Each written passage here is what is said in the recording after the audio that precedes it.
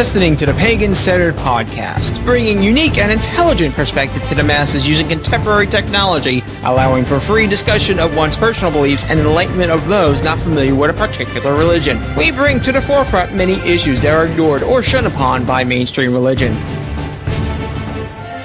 We discuss topics on a religious and non-religious level as they relate to our panel representing varied belief systems. Our brute honesty and candid opinion has made us one of the longest-running and most popular pagan podcasts. Feel welcome to call in live or submit listener feedback via our website, pagancenteredpodcast.com.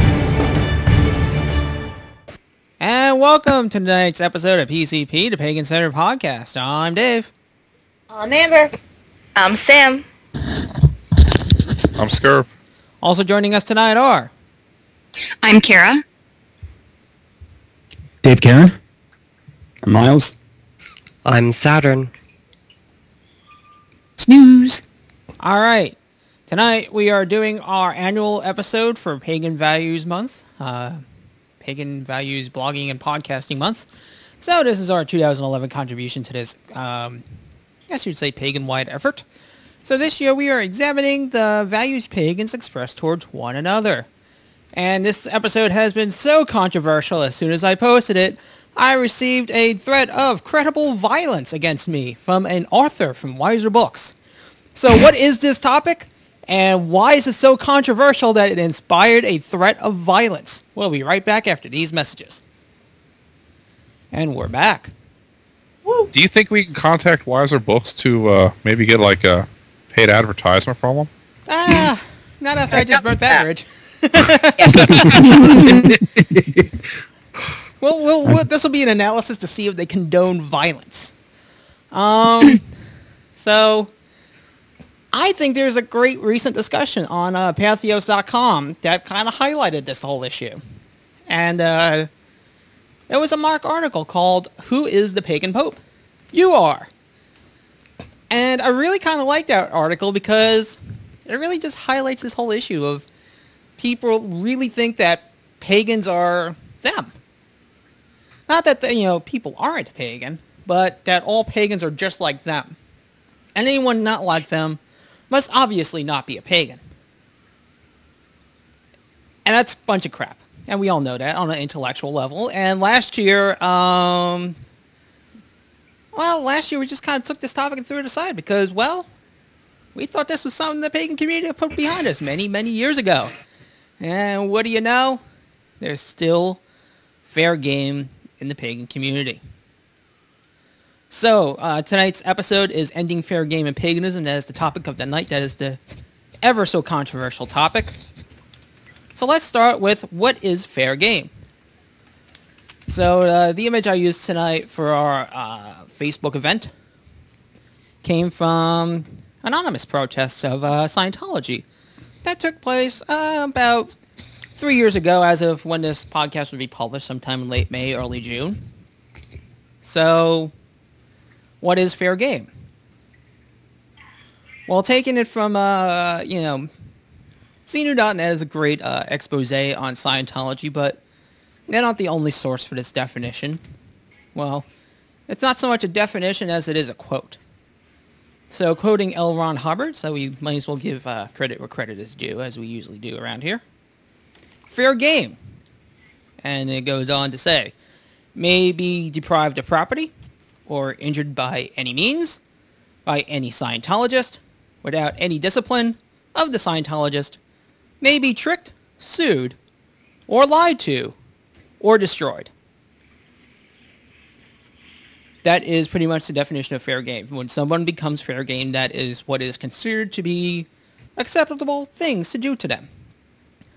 And much to my chagrin, I have discovered that fair game is a very prevalent practice in paganism, where certain people will be declared fair game, and they will be lied to, destroyed, injured, sued, lied to, because they just don't like them. Not that they don't like them on a personal level, or they don't like them because they're a prick. They don't like them because they're pagan in a certain way. And Well, Kara, you got some first-hand experience here, so I'm going to let you share those experiences with us. I do have some experience in it. For about a year, I wrote for a blog, and it was a blog project of PNC, and it was Pagan in Politics. And what they were looking for is they were looking for a place for pagans of different political backgrounds, different, philosophies, to have their voice heard, and to try to have it be, a place for civil discussion. And so I joined as one of the conservative pagan bloggers. And I had been asked to do it because in the wonderful comments section of the Wild Hunt, which sometimes gets a little crazy, I was one of the few that would pipe up every once in a while and say, wait a minute, people, let's look at it this way. Or, I'm a conservative and I'm nothing like that. I don't go with what you're saying. And the response to when I was blogging was kind of surprising.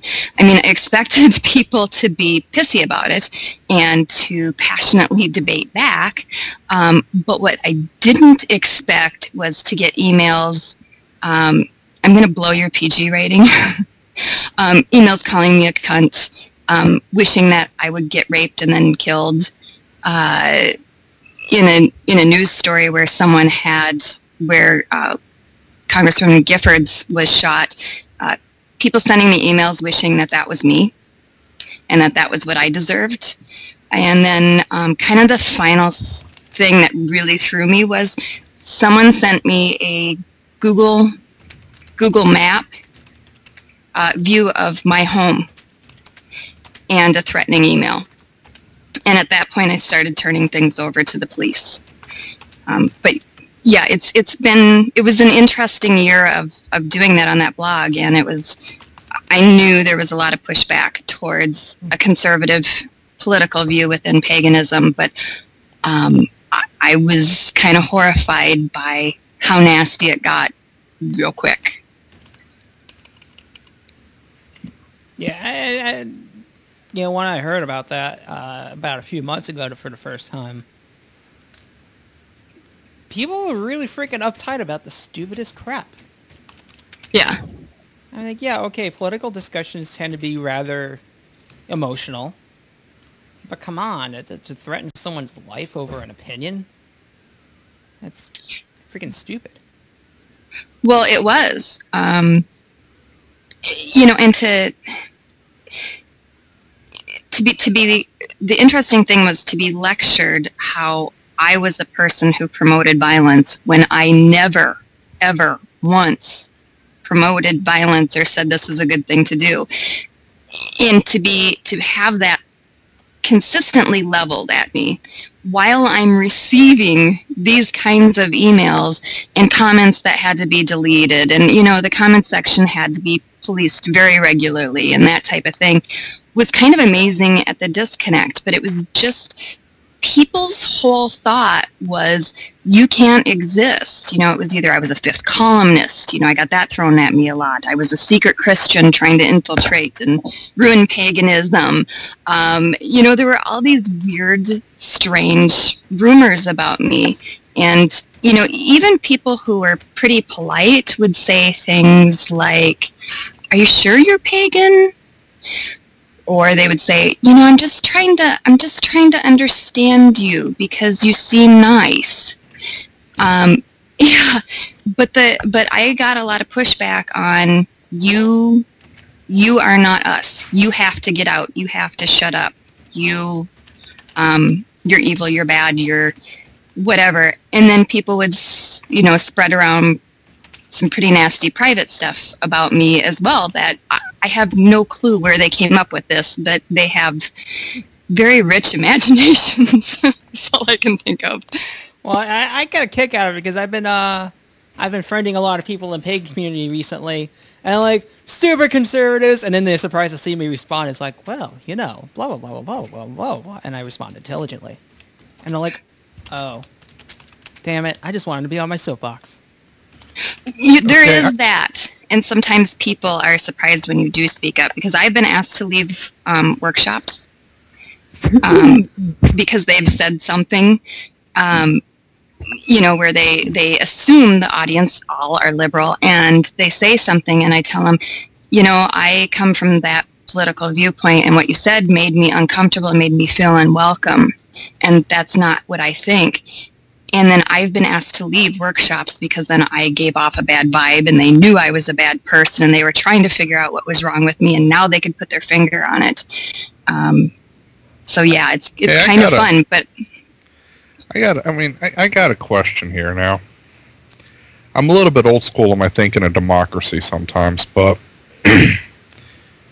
does anybody here want somebody in a position of influence, if their way of dealing with a problem is issuing the stalker, terroristic activity that Kara received? Does anybody think that is somebody who should be remotely in a position of influence? I think that's someone that's in a position of needing a psyche valve. Yes. Troll. The bottom line is if you're threatening people, that's against the law. it is. Mm-hmm. And two people have received friendly visits from police out of emails that were sent to me, giving them the warning that this is a terroristic threat. If you do something like this again, you'll see the inside of a jail. If you can't, maturely deal with a difference of opinion, you should have no control over anyone whatsoever, because I know children who can approach a problem and be civilized better than that. Anger management's a really useful skill. There's nothing wrong with walking away if you need to, and I'm of the philosophy that if two people disagree on something, you now have the chance to get some work done. See, but I don't think a lot of these people were angry so much as affronted and wanted me to shut up. That was the big thing. They just wanted me to shut up and go away. Public forum. Even if it's by invite, it's still a public forum. You got community there talking, okay? If everybody there is agreeing, it's not worth my time to participate. That's my view. You also have trolls, too, anytime you're going to have a public forum. Oh, I know that, but I mean... That's what I'm sorry, go ahead. I've learned, and this is just from my own experience, I've learned more from people I disagree with than I've learned from any 10 people I do agree with. Yeah, but you're not an idiot. No, I'm serious. There's people that don't know how to argue a disagreement point, and there's people that don't know how to communicate that they disagree without it turning into a third grade pissing match. But some of the people that I've seen cropping up exhibiting some of this behavior, they're not people that are passionate about a cause. They're stupid trolls that want to start crap. And the wonderful anonymity of the internet lends itself to cowardice. Now, I'm not saying that some of those people weren't legitimate nutbags that somebody really needs to keep an eye on and possibly a short leash, but I think that does add to it. And it's, like I said, it's some of these people, they're not arguing anything that they actually have thought about or hold in high conscience or anything. They just want to start crap and they just want to watch the storm stir. Actually, let's investigate this a little bit, okay? So, Kara, I'm classically unprepared here, so I'm going to get prepared here real quick and publicly interrogate you. Okay. Which could make for entertaining audio, but, okay, now, for this forum you were on, yes. What were the requirements to sign up for it? I mean... To, as a commenter or as someone who was part of the blog project? Both. Okay. They had writers, and what they tried to do is get an equal number of writers from roughly left, middle, right. And that's what they were looking for. So they wanted to have kind of a mix of that. And then you were to write and try to write once a week. Now, all the writers didn't do that. We had a lot of writers that dropped off we would try to get new writers. But it's, keeping up with something once a week is kind of difficult for people. So that was something that, was by invite by Jason of the Wild Hunt. So he would recruit writers for that, and he was looking for people who could write from a viewpoint and argue a point without being a complete asshat. So that's what he was looking for. Now, to comment, anyone can comment. Now, did we have to block some people? Yes, we did, because they were absolute trolls. Did we have to edit comments, do all that kind of stuff? Yes, yep, we did. So was this just politics or pagan in politics? It was supposed to be pagan in politics. You're supposed to look at political issues, but how your view of them was influenced by your religion. That didn't always happen, but that was the goal of it. Sometimes some of the posts were purely, this is a political position, da-da-da-da-da, this is why I think, but they didn't bring religion into it. And there's a couple times where I did that as well, but, we really tried to focus on giving it that view. This is our perspective as pagans on world events and politics. Okay, and for the people that were emailing the threats to you and such, were they using throwaway aliases, or were they regular posters under that name? I mean, I'm just... the people that sent me... there's people that would send me emails that were just like, you suck. And a lot of those were posters that I see them on there, I recognize it, that kind of stuff. But the people that actually sent me threatening emails, they were doing it from, like, throwaway accounts. So they thought they were being a little more anonymous about it. I mean, I know people are going to be listening to this, and even as little as I keep up with events, I still know a nice chunk of the story, so I'm just trying to flesh this out real quick. Okay, so now, from best of your knowledge, were these people pagan? Yes. Okay. Yeah, they were not Christians who were coming on and going, targeting pagans.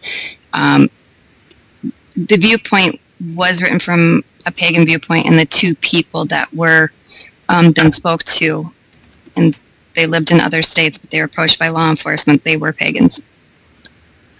Alrighty. Okay, sorry about taking that time up. Not a problem. I mean, I was figuring, I got questions and all that, and on the off chance this is somebody's first episode, I just wanted to give them a little bit of a grounding. And as long as we're going down that road, out of curiosity, how many Christians online have torn into like that, or have you had your life threatened, in a similar fashion? Out of curiosity. Online, never. Have I had in the town I used to live in, Austin, which is a smaller town, did a small group of Christians kind of take offense to me and leave me nasty messages on my car? Yeah, but it was nothing like this. Online, no. I've never received anything from a Christian ripping into me. The other interesting thing is I'm pretty involved in local politics and that type of thing, and they know I'm pagan. Like in the Tea Party, they know I'm pagan. In the GOP, they know I'm pagan. All the local politics, they have they do not give a crap whatsoever. I have never taken crap from them whatsoever. The only thing they want to know is, are you for smaller government? Yes, you're in. Let's shake hands. That's really all they want. Kara, can I ask you a question? Yeah. Now sorry, I mislined up. We talk about, Lady Liberty League and how they work for civil rights of pagans and such, and it's basically the only real pagan-created, pagan-run, pagan law association, I guess you could say, that's out there. Mm-hmm. What take have they had on what's happened with you, or do they even know of it, or have you made them... Not made them, but have you made them aware of it? No, I haven't, because it's really not a civil rights issue, which is something that they would assist with. To me, it was a criminal issue. Once you're not just sending "you suck" emails, but I hope you, and not even I hope you die, but directly threatening that you are going to take action against someone. That's a law enforcement issue. So, and that's right where people need to take that. I fully agree with you. I was just curious because it is pretty much, I know they focus on civil rights, but it's pretty much the only one we really have out there with any kind of legal capacity, so that I know of. So I was just curious. Okay. Yeah. And really, do I think people meant to hurt me? I don't. I honestly don't think that. I think they wanted to frighten me, and they wanted to, they wanted to disturb my sense of self, my personal life. They wanted me to be thinking about it at night, worrying about it, and they just wanted me to go away. But it's a really sad commentary on paganism that when we have our own community, the folks who we're all supposed to be under this big happy umbrella, and they don't even have the respect to, to debate honestly, where they're trying to get in your head and trying to threaten your life and livelihood and, whatever. This is just ridiculous.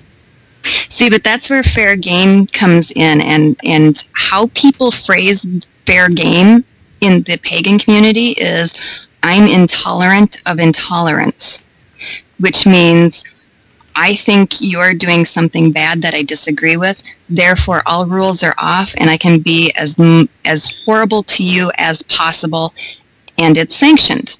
And that's how people in the pagan community phrase fair game. That's our version of fair game. Totally accurate. That sounds like a Christian kind of mindset where if I'm working for the good guys, then all you must be bad guys, and therefore everything I do in the name of good must be awesome, and therefore I shouldn't be held accountable. That's just craziness to the highest order. I don't think you can relate it to anything Christian. I think that's specifically pagan and neo-pagan. Christians do it too. I've got first-hand experience. Well, yeah, I'm sure, but people in general do that. But the way that Kara explained it, I see it as something that almost is diagnosable to neo-paganism. I can't even phrase it better than how she phrased it, because it doesn't have, it's not a general statement on, well, douchebags are going to be douchebags, it's fanaticism is what it is. It's pulling up the sword and shield of a crusader and going forth and slaughtering your enemies, despite whether they're small children or whatever stands in your way, or the fact that you have any sort of reasonable basis for doing so. And I also do want to be clear about something. I'm definitely not portraying myself as this perfect model of civility at all times, blah, blah, blah, blah, blah. Can I be a jerk? Yeah, I can be a jerk at times. I mean, usually then I get horrendously embarrassed and apologize. But, yeah, everyone has off days, and there are times when you phrase things incorrectly and that kind of thing.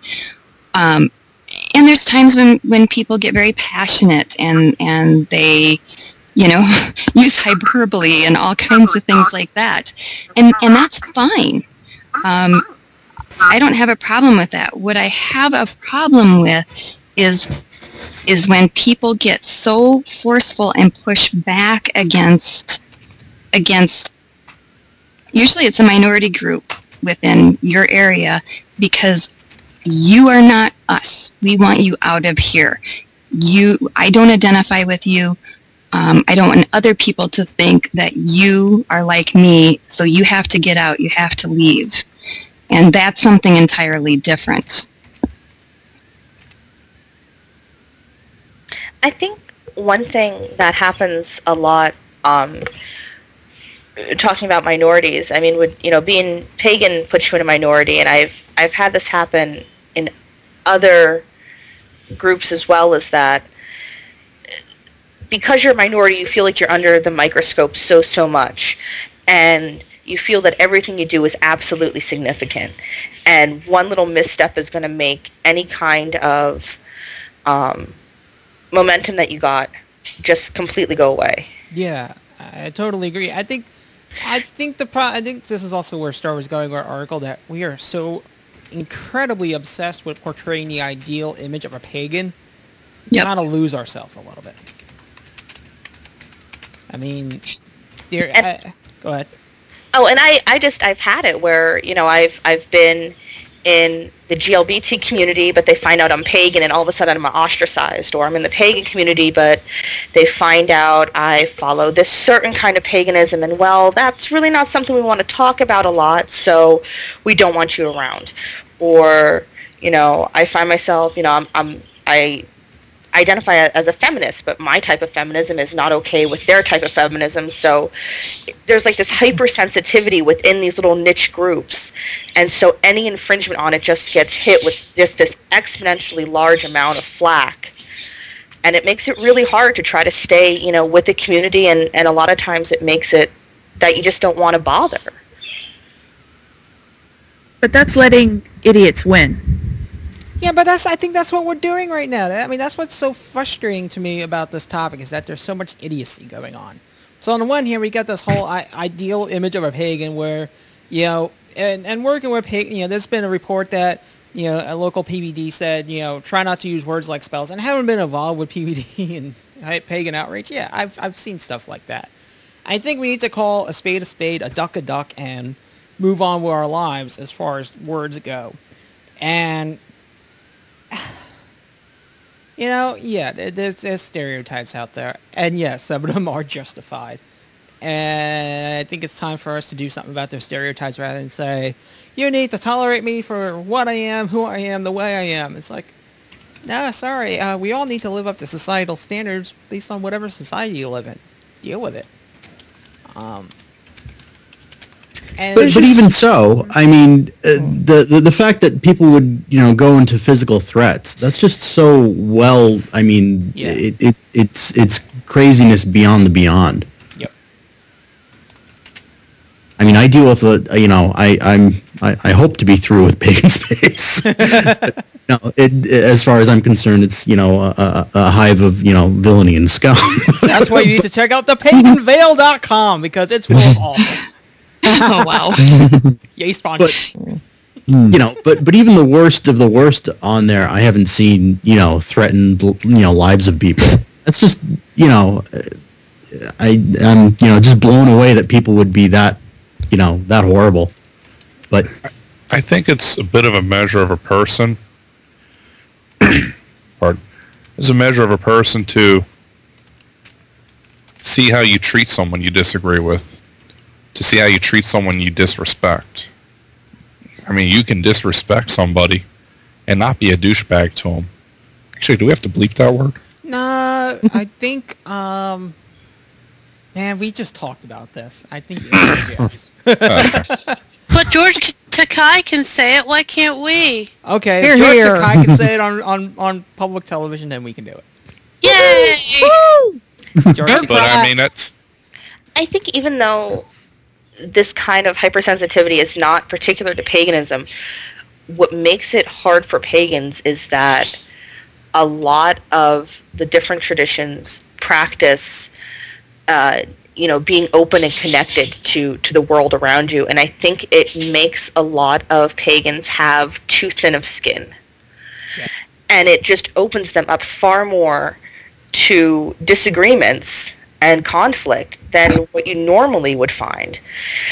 And that's just ridiculous. You know, you have to, first of all, be enough of a person to be self-assured in your own ideals that someone else's ideas aren't going to threaten you. And that takes some effort, which is why it doesn't happen a lot. And also, you just need to let other people be other people and not try to include everyone into this giant cosmic family where we all fart rainbows and glitter. Oh, you are so getting beer and cookies. Big pack of beer and cookies is coming. I wonder if that's been Rule 34 yet. Beer and cookies? No, fart and rainbows and glitter. Actually, yes. Let's move on, please. She's dead on with that, though, because I think one of the things that kind of causes that problem indirectly or contributes to it is the idea that solidarity means that we all have to be best friends forever, and everyone has to like each other, and everyone has to get in a big hug circle and sing Kumbaya.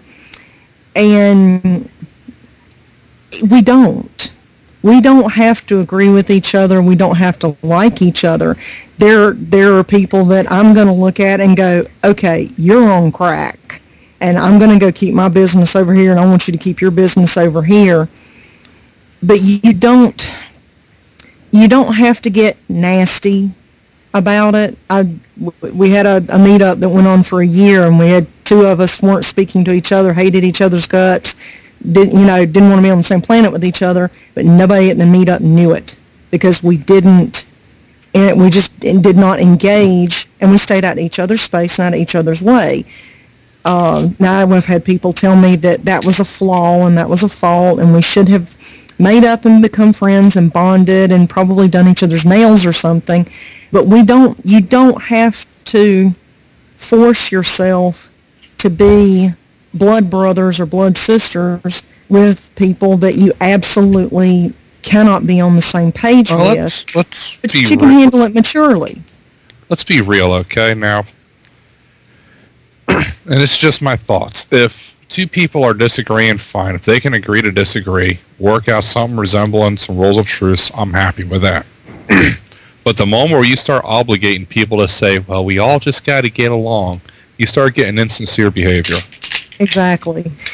You remember what we were talking about earlier about those people who think that because I'm this, and this is what this is supposed to be, that whatever I do is justified? Mm-hmm. That's a stepping stone in that direction. Yeah, it is. And what's the point of calling people friend and calling people family and having connections if you're going to use that term for every person that you meet? I mean, really, what does that say about you as a person? Yeah, it just cheapens the whole thing. That you have no standards? Yeah, like those people with 3,000 friends on Facebook. Yeah. I had a really interesting conversation with a couple of people while we were over in the UK, and it came down to the thing that Americans, and this is not a crash on America, unless I just really feel like it should be, and then contact me in private. Americans have lost the concept that one has friends and then one has acquaintances. And I think that's actually correct. We've gotten to the idea that everyone has to be friends, and you have to be on that level with each other, or something is wrong with you, or you're not a team player, or you're not nice, or you're not real friendly, are you? Or some kind of garbage like that.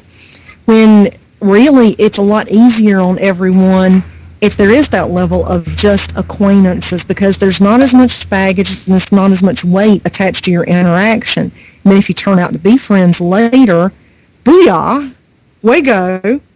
But you're not, it's like someone that you decide you're in love with and you're going to marry after the first time you go out for a burger. It's attaching a whole bunch of weight and baggage to something that actually probably negates the possibility that you might ever really have something going on. Yep. Well, I got a couple of points here I want to make. First, yeah, we don't all have to get along. In fact, it's not a bad idea to help out people you absolutely hate once in a while. Like I was talking about earlier, political discussion on Facebook can get rather heated, but I think people are more surprised at when I go, hey, I completely think your viewpoint is stupid, but here's some ideas on how you can perpetuate your political mindset. I am more frustrated by people wasting their time than what they're thinking about and what their opinion is. I want people to be good people and reach their potential. If that means they feel really strongly about wolves in whatever Western state, then go out there and make it happen. And I'll tell you some ideas of what I know on how to make that happen. I may completely disagree with that position, but go for it. See what happens. Oh, I completely agree with that. I mean, friends of mine that are very liberal and they're, talking about something they're going to do or a protest they're going to do or that kind of stuff. And I tell them, I hope you have a great time at that. It's great to see people involved, in their government. I love to see that. Go for it. Make your voice heard.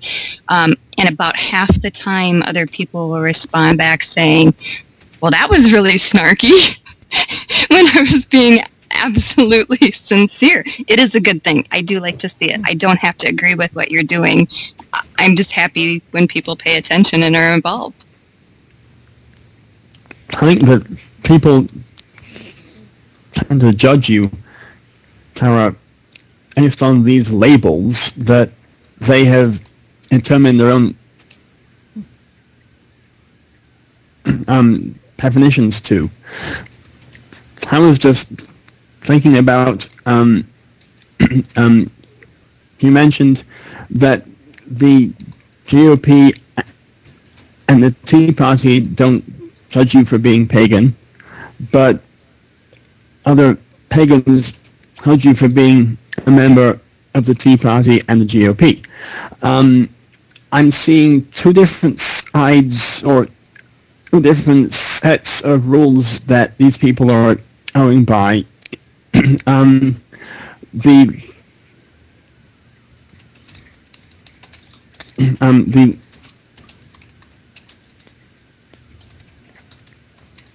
try again. The pagans who judge you negatively for being a member of the GOP and the Tea Party are not there judging you as Kara. They're judging you as a member of this group that seems to want to stamp out everything that they stand for, like liberalism and of religion and things like that. And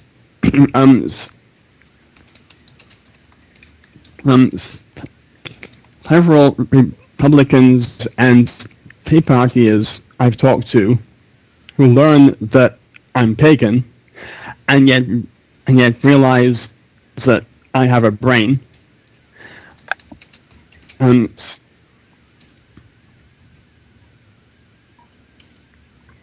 to think that if I just hang around with them long enough, I'll eventually see the error of my ways, and that I'll come around to their way of seeing things. And I think that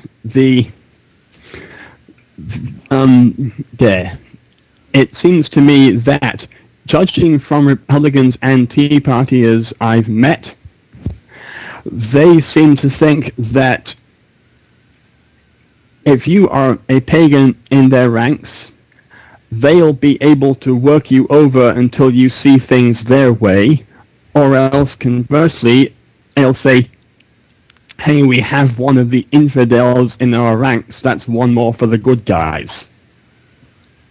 That's just people being stupid with politics.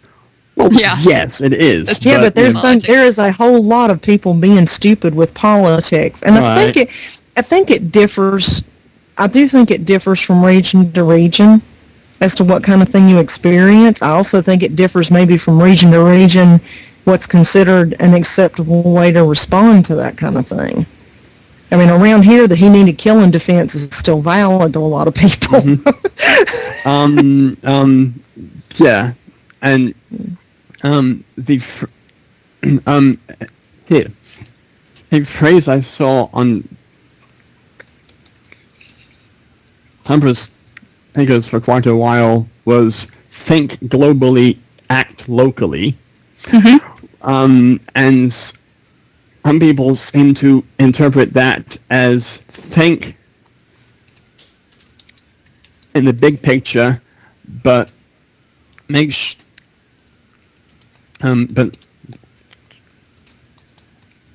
but make sure that you can hammer those ideals into the guy that you're talking to. Well, I think Yeah. the problem is a lot of people view politics as our team is winning, and I think It's I did a generalizations. whole episode about this. It's blood sport. It's Mhm. Yeah, it's gotten that way, yeah. I mean, it has been in the past, too. And, I mean, you can read all through history a couple of thousand years back with people complaining about it, but it doesn't have to be a blood sport. And I think the difference is in whether or not people largely complain about it as a blood sport, or people go, well, that's just the way it is, or they actually even encourage it because they think it's some type of improvement or point of evolution instead of devolution. Is devolution a word? It is now. It is now. Okay. Mark Mothersbaugh coined it in 1978, Rock and roll. and he wore a red flower pot for a hat. Excellent. Okay, so let me get us out of this mud patch that is a discussion about politics, and let's start spinning our wheels and start moving forward. No, sorry, I didn't help. I can segue. Yeah, go ahead and segue. The one thing, the two things you're not supposed to talk to folks you want to be friends with are supposed to be politics and religion, because these things are so important and people identify so strongly with. So that's where the crazies really come out, is when you start talking about stuff like that. And unfortunately, apparently some folks are so bad that they don't play with others, or at least with them well. See, and maybe my brain's just put together wrong, which we'll get into that later. But wow, everybody muted their microphone real quick for that. But I like having people disagreeing with me. No, you don't. Yes, I do, actually. Because if everybody's agreeing with me, then it obviously means I figured out everything there is to figure out. And then we got problems. Now, I'm thinking a lot of this just comes down to just basic conflict resolution. I think so too. I mean, I'm just going to say this right here, okay? 1, I respect everybody here. 2, everybody here's got at least one point I have a heartfelt disagreement about. 3, what's the big effing deal? I haven't walked Dave's path. I haven't walked Sam's path. I haven't done a mile of miles of shoes. Actually, that's kind of a nice pun there, in a lame sort of way. Okay, I couldn't do Kara's stick. Ashley's awesome still. Mr. Karen there. Well, actually, I like your podcast, by the way, but it's okay. My religion's not for everybody. Actually, I'm pretty upfront about that. Oh, actually, there's a lot of principles in it I like, but Snooze, Lamika, Saturn, Amber, I mean, everybody here, you've all points that I disagree with, and all of you have different experience. And I've learned one thing: if somebody has a point that I disagree with, and I actually take the time to listen, I normally walk away a little bit smarter. And that's I might not understand your point completely, but a lot of times it gives me a new light to look at my own perspective. Okay, I think it's safe for me to talk finally. No! No, that's kind of the point I try to get across. Is like people they forget that the person on the other side is still a person, whether it's on the other side of a video, a chat room, whatever. They have their reasoning for coming to their conclusion that you disagree with. Again, part of conflict resolution, as you're trying to get at before, is still trying to understand how that person came to their position. Put yourself in their shoes, like you said. See, for some people, their idea of conflict resolution is to kick people off the island. Their idea of conflict resolution is kill everybody on the other side of the conflict. Yeah, exactly. Yeah. See, no conflict. Everything's great. Right. Peace by unity. Kill them all, let sort it out. I'm sorry, go ahead. Right. Now, I was just going to say, and certainly that was the traditional way to win debates. Exactly. was to wipe out your opposition. But here in the modern world, we kind of assume, rule of law and, respect being that we're okay with the folks who we don't agree with living little things. I want to bring something up when we're talking about the conversation of ending fair game and paganism. Yes, there are people who are in the minority or they're nonconformist within paganism. They're on a fringe for whatever reason. They're on a fringe in paganism. Then there are those people who feel that they are the norm or the majority, and they're trying to push those people out. But those two groups are actually very small. The largest group in this whole drama is everyone that stands by and sees it and is fine with it happening. That's where it's messed up. There's always going to be jerks. There's always going to be people who are being marginalized or pushed to the fringes.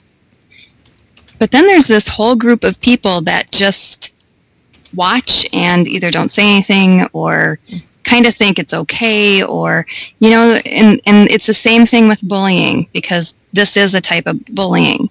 Fair game, that's bullying. It's institutionalized bullying, but it's bullying. And the most powerful person in a bullying drama are the bystanders. Are they going to continue to be bystanders, or are they going to step in and say, this is not our ethos, we're not okay with this? Right. Silence equals consent. Yep. Oh, did you just say that?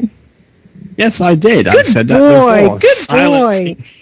If you don't speak up about something that you don't agree with, like what's that long quote about they came for the trade unionists and so on, and then they came for me and there was no one left to speak for me, right? Yeah, Martin Niemöller's quote.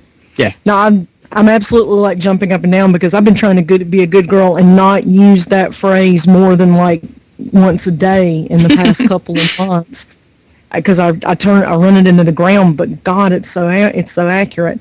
The thing that I find disconcerting with that are people that either see a conflict that needs to be taken down a notch because it's gotten out of hand, or they see a conflict that needs to happen to keep something from getting more out of hand than it is. Because some conflict does need to happen, and they label conflict bad no matter what it is, and even if it is something that has a constructive purpose to it. I just put a quote up, one of my other favorite quotes by Dorothy Parker is, true peace is not the absence of conflict, but having creative or constructive means for dealing with conflict. And I'm probably getting a word or two wrong there, but to me that's true. But we've begun treating any conflict, no matter what it is, as bad or flawed or a fault somehow, and I think that goes back to that bestest friends forever thing. Yeah, but the first thing you learn in conflict resolution is that conflict can be a very good thing. Oh, definitely. It can. What, you think some of these people actually bothered to learn anything? Well, I just took the class because it was easy credit. Here's conflict resolution on and I've taken the course too many times, so here's conflict resolution on a practical.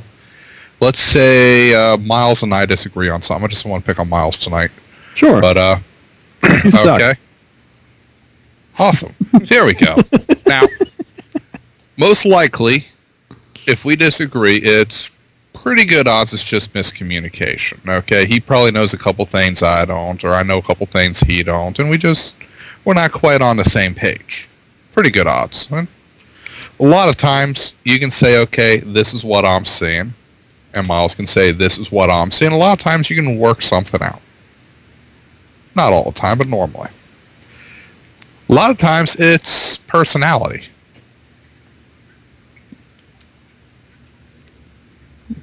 I know, everybody just got quiet there. Dun, dun, dun. Oh my god, it might be my fault. That happens. I'll be the first to tell you, I'm a poo-poo head. I mean, I can be a poo-poo head. But sometimes when you're disagreeing with somebody, it's not the topic you're disagreeing with. You just don't like the person. Nothing wrong with that. Actually, I work very well with people I despise. Usually it does work out better that way. You tend to get more stuff done in a work environment that way. Yeah. You can maintain detachment that way if you do it right. Yeah. Although overtime don't really work too well in those situations, but we're not going to go there. And I'm lost track a little bit. It's been a while since I've actually had things really digress that far. Normally, what was it? Communication, personality. What was the rest of it? Oh yeah, different needs. There we go. Which a lot of times, if I have certain needs, and we'll say Kara has certain needs, and that's why we're disagreeing, a lot of times we can sit down and hammer something out. See, I think what you're talking about is one-on-one. Okay, Oh, yeah. So you have a one-on-one disagreement with someone. When you're talking about the wider topic of fair game in paganism, that's not usually a one-on-one thing and has very little to do with personality or... Well, it's the mob. Has something to do with needs. I would agree it has something a lot more to do with various needs.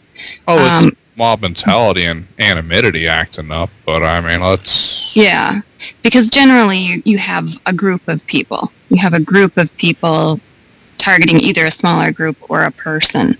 And, and it could be, like sometimes I see at festivals people who look more towards the hippie end of things and people who look more towards, like a preppier look. And they're kind of eyeing each other over. And it's interesting to go between the conversations because each one of them thinks the other group reflects badly on paganism. And they wish the other ones would kind of go away. Now, they're not usually actively trying to do that, but that's how they're kind of eyeing things. And it really doesn't, they may know people in that other group, they may like them, but they really kind of wish they would go away because they're giving them a bad look, or they're not us. They're not what we should be. They're not living up to the ideal. Okay, these people confuse me again. Okay, I'm sorry. I'm talking a lot tonight, but now let's see. Does anybody here actually thinks their deity of choice cares what type of pants they wear? I don't think any of mine care if I'm even wearing pants. Right. Well, I have to tell you, when I wear a smoking hot dress, Aphrodite's pretty happy with me. Yay. Damn Skippy, and not just her.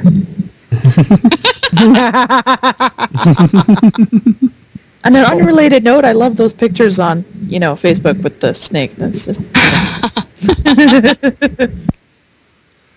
That was a fun evening. Sorry, we hijacked. Oh, it's all good. I'm sorry. I know I got funny priorities and all that, but I just thought I'd ask that real quick. God, people are strange. Yep. That's why we have a podcast. You said that like it surprises you. Strange makes people awesome. I just go ahead and decide that they are, and that a large portion of them are probably going to be idiots, and a larger portion of them are going to think I'm idiots, and then it's over and done with, and I can get on with what I'm doing, and so can they. I'm sorry. Go ahead. In thinking about this topic, I think it comes down to, like many things do in human interactions, it comes down to power. Who has power, who has control. And humans like to share power with people we have things in common with. Do they look like us? Do they have the same ideals? That kind of stuff. And then you get in the defensive mentality of, I'm going to guard our power by pushing those other ones out. And, you see it in animals. You have like short-tail squirrels are warring against the longer-tail squirrels. And, one group has power and they want resources and that type of thing.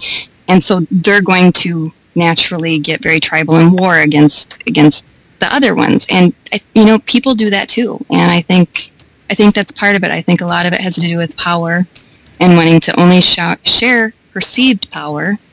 I kind of laugh at some people's concept of power. I'm like, well, really? You can have it. Well, honestly, if the group can do that and be honest about it, I could at least respect that. But I think I'm not saying agree. I think people are unaware of that motivation within themselves, and within paganism, one of the things that we kind of pass around as some type of ethic that comes around in our group is, we're very much not into power over. And so to admit something like that we're acting on that, that we're acting exactly against some of our ethics, that would be very tough for people to face. But you're, of course, assuming that people have the self-knowledge to identify that. I don't think people, go off and say, I think I'm going to oppress people today. I mean, I don't think that happens. But, I mean, people do it, but it's not from, any volitional, intentional act. It's just that some people are a-holes more than anything else. I wish more pagans would take the effort to know themselves. I'm sorry. I got high hopes for the community. Paper Delphic maxims. So many tools at disposal for the community to get to know yourself, but now those tools don't apply to me. It takes a lot for people to be self-reflective, because a lot of times people will do things without thinking, and for them to sit back and think about it, they're going to have to realize, oh God, what did I do? I did this, and I did this, and I did this. They can't handle it. The guilt and shame that might be associated with it, they just want to shellac over it. It didn't happen. I'm just going to continue to be a butthead about everything and move on with life. Self-realization and reflection can be a very scary thing. It's supposed to be. It's not always pretty when you look in the mirror. I mean, there's times when, and usually, let's face it, when you're doing some deep self-reflection on yourself, it's not because you did something good. I mean, you're kind of sitting there usually in a mess that you created, and you're having to figure out how you got yourself into this mess and how you can not do that again and not be that person again.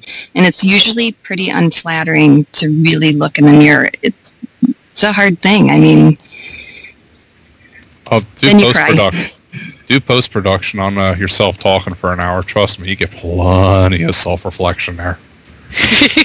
I used to have to do it when you actually physically cut the tape with a razor blade and taped it back together with the white tape. So nice. Yep. Dating myself. Good old days were not always good. Right. I'm more a fan of reel-to-reel myself, but hey, let's not go there.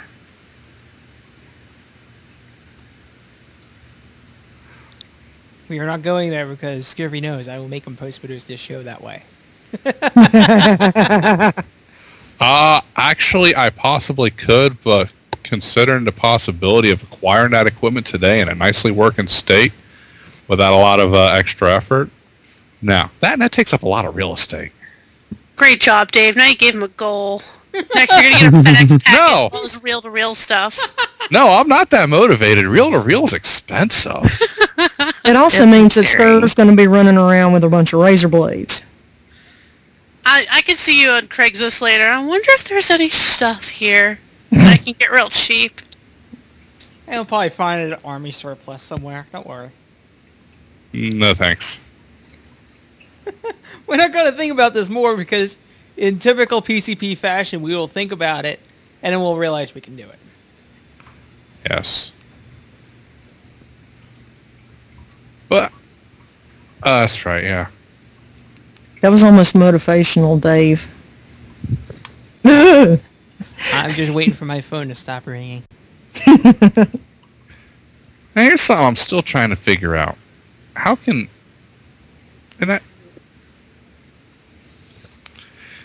How can somebody who's stooping to that level honestly think they're representing their community well? Well, maybe they're not representing their community, they're representing another community. And here's where we should splice the episode, because I'm about to rehash the last hour of discussion. So So during the previous hour of this discussion, we have discussed the topics of silly BS, that silence equals consent. People are worried about something reflecting bad on paganism, but at the same time, they don't want to do self-reflection. And I think this all culminates in the triggering event that spurred all kinds of crazy pagan crap that started me thinking about putting this episode together. Which is some silly guy in Salem doing some sort of ritual for 3 minutes on TMZ against some kind of celebrity or something that kept saying something about winning. God. Lordy. Not naming names, but I think you all know what I'm talking about. In fact, I think he's going to be at the Podkin meetup. Yeah, I didn't like Massachusetts before. I thought somebody dropped a house on him and it was over. Have fun going if you're going. You know, I'm going to have to...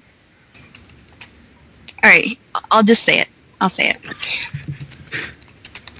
This is kind of an example of shit. Like, what just happened is exactly an example of, like, exactly what we just said is crappy. But I think it's kind of interesting because here's the way the pagan community took it, and I'm going to contrast it to the way mainstream society took it. Pagan community took it as, oh my god, this guy's making a complete mess of our rituals. This is going to reflect bad on paganism. Oh my god, people aren't going to take me seriously anymore, let alone what I believe.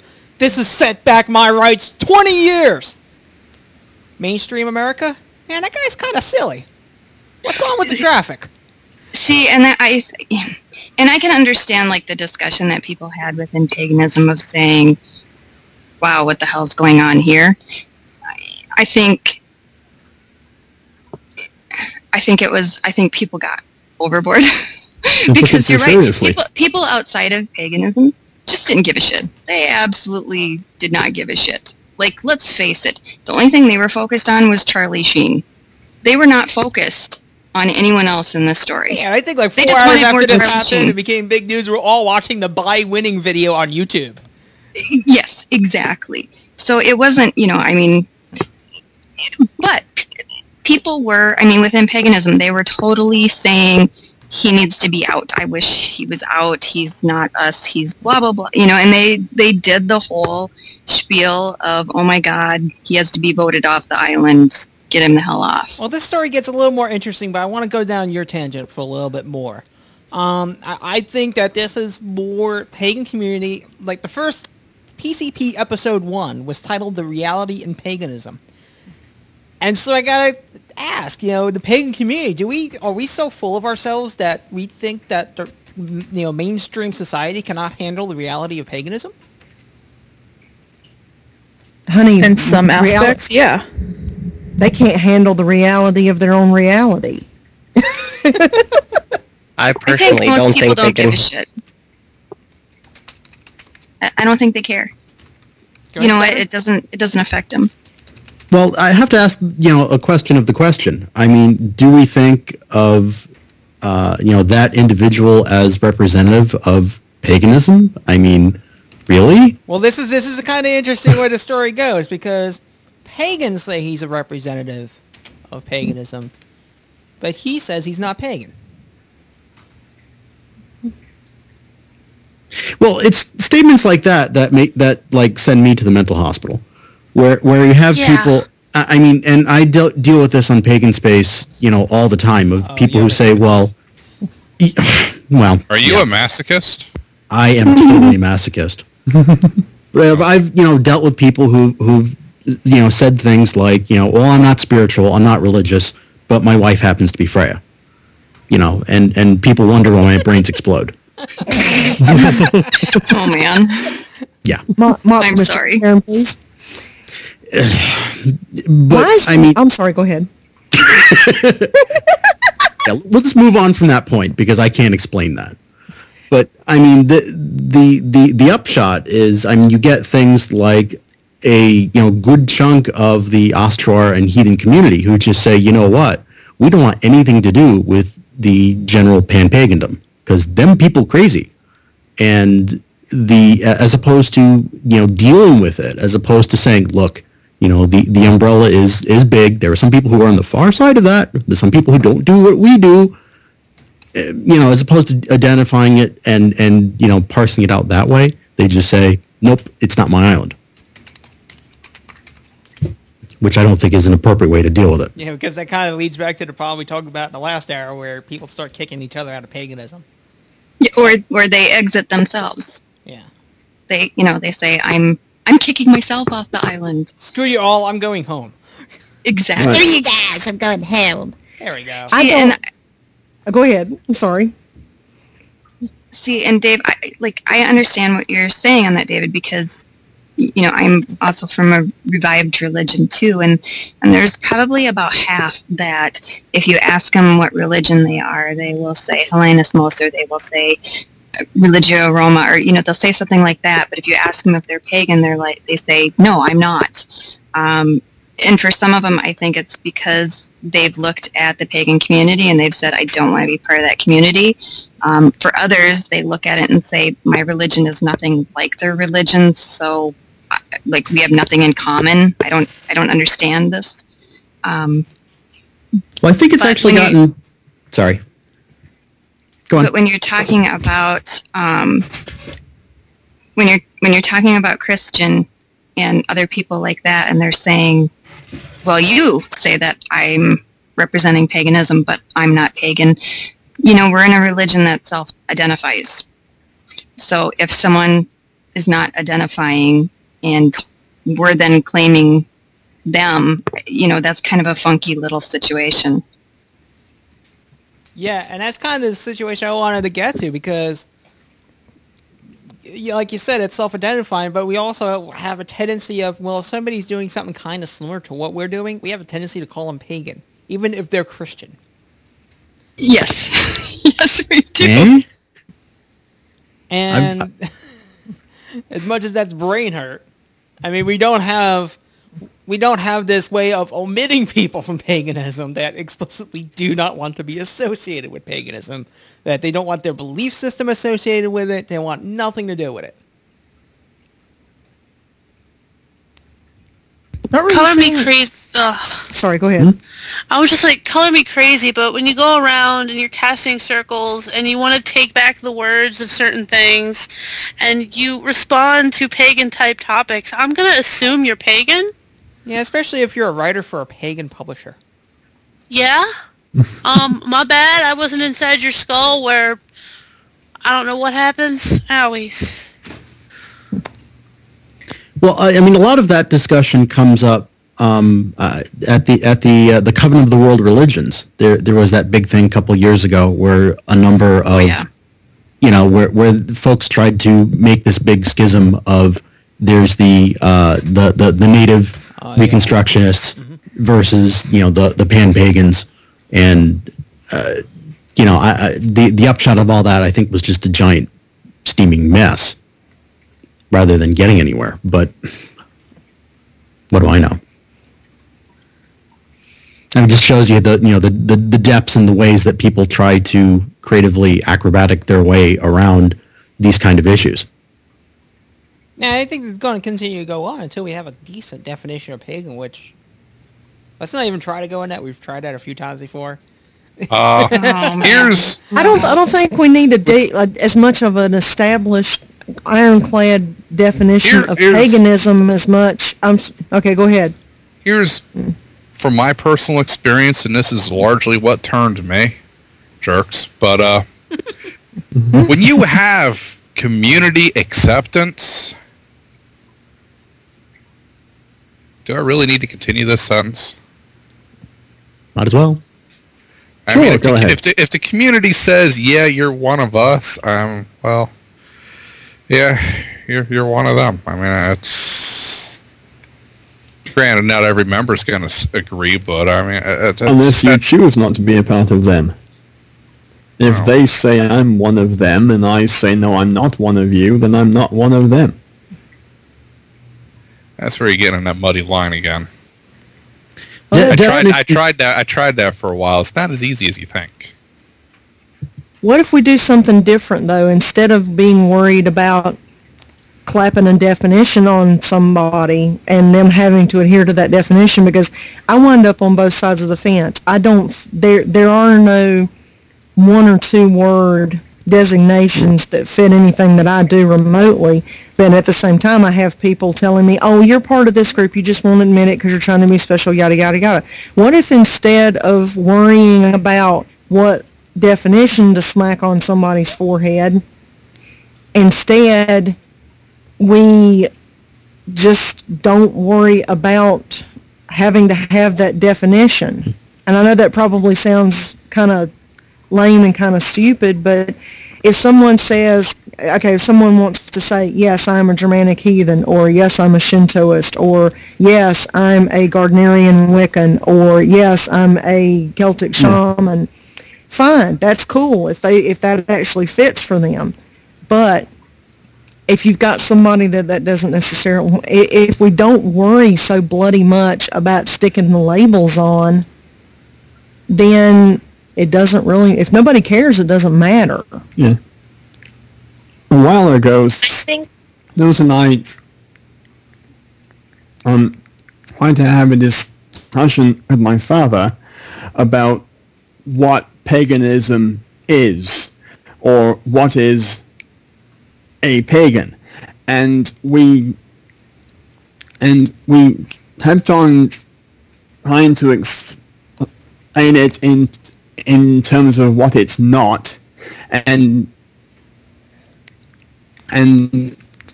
he kept on rejecting all these answers, saying, don't give me negatives, don't tell me what it's not, tell me what it is. And so we analyzed the different branches and faiths and different things that pagans have embraced as being part of the pagan umbrella, which includes everything from Celtic Reconstructionism to Buddhism to Hindu to Santeria to Inter-American to Shinto to everything else. And we, is it worship of a higher power? No, because Buddhism is more of a philosophy than a religion, but that's also embraced by paganism. Is it this? Is it that? We couldn't really quantify it, and it came down to the only legitimate universal definition of pagan that incorporates all the different umbrellas that pagans have embraced, that we could agree on, is they're all different people who have at some point or another faced oppression by Christianity. Well, that one's not... Now, wait a minute. I didn't agree with that one. Was I in the kitchen talking to Gail and making fun of you guys when that happened? Oh, I think you were, yeah. That's where Dad and I wound up, is that it came down to it that all these different faiths, all these different people have at some point been on the receiving end of a weapon or political manipulation or just scorn by Christianity. Well, the other and difficulty there is, there's a number of religions that are, wholly, they've been around for longer than he have. Let's try that again. The whole lot of, the Buddhists have been doing their thing for quite some time, and for us to come around since the 70s and say, hey, you guys are on our team, and that's not necessarily so. And there's a whole lot of Buddhism that's fairly, there's a whole religion attached to that, not just a philosophy, but there are also people who believe in Buddhist philosophy as well. But I sometimes kind of have to shake my head. It's like, oh, of course those people are doing what we're doing. It's like, did you ask them? I don't know that is necessarily so. Well, they want to be in your club. They might not like your club. Well, all of this is fundamental to what's being talked about in Pagan Values Month, is that it's not necessarily even, David is a Saturar and Kara's, I don't even know the person noun for that. Hellenese and Mosel. Awesome. You know, but I mean, I'm a Hellenian. oh well, that's much. simple. What the? You know, it's not even. We try to say that it's about belief systems, but if we really take a step back, it's not. It's about basic values, having respect, having, you know, compassion, courtesy, the capacity for forgiveness. I mean, good leadership abilities, confidence, gratitude, appreciation. Those are all big values, and they're not attached to any specific faith path. And honestly speaking, I'm getting sick and fucking tired of hearing neo-pagans talk about things in relation to Christianity or some Judeo-Christian something, or it always comes back. It's like that's the religious equivalent to daddy issues. And Oh my God, Very good I love point. you. That's what it good, is. actually. And look at the people who Thank talk about that stuff. Yeah. Or even, why are we even bringing it up? I mean, like, no offense to people bringing it up, but why? It doesn't need to even be in there, because we are our own people. We you know what? We are a family, but that doesn't, in the true sense of the word family, like, I don't get along with my family a lot of the time. Some of them are douchebags. Some of them are great people, but you find a way to mend problems you have between each other, because at the end of the day, you're family, you have a set of values. You know, I mean, it's I wrote, you know, in the chat earlier, I hope Dave had caught it, because, you know, we need to glorify people who take a stand of their own volition to come to the defense of others. Like what happened with me on Pathos. If Dave hadn't come up and said, hey, wait a second, on that post, or if I don't, you know, if I don't come up on one of Kara's posts and say, hey, what the hell, when all of those, you know, wannabe pacifists, not even pacifist assholes are ganging up on her posts just because it's Kara, or you know what I mean? If we need to start saying, hey, Dave's awesome because he's got big brass testes and he's going to say something. Amber's awesome because she'll say something. She's just not going to let you get away with shit. And that's what we need to venerate. And we're not. We're venerating bitching. So, I mean, so... Sorry. I think Shit. one thing that we need to understand as well is that because we live on such a global scale, and because we in contact with such an exorbitantly large amount of people that we normally throughout history would not come in contact with, I don't think that humanity has evolved the mechanisms to deal with such a large group of people. And because of that, we place a lot of value on labeling and categorizing people in order to expedite the process of dealing with such a large group of people. Go back 200 years, and the extent of people that one person would come in contact with normally was a group of people that everybody knew and had taken the time to know, and was forced to, on many different levels, economic, spiritual, familial, had to get along with. The problem is that now we kind of deal with people on a Walmart kind of mentality where we go to the cheapest, fastest, quickest conclusion instead of kind of doing, and I like food, so instead of like the slow food movement where you would plant your food and grow it and do stuff locally. The issue being, we do not allow ourselves to get to know people before we allow ourselves to make judgment calls. And this takes effort and this takes time, which people are not willing to put in. But I think it's systemic of the problem that we're finding. Then you know what? Fuck those people. I don't associate with fucking idiots. That's it. You know what pagan community is to me?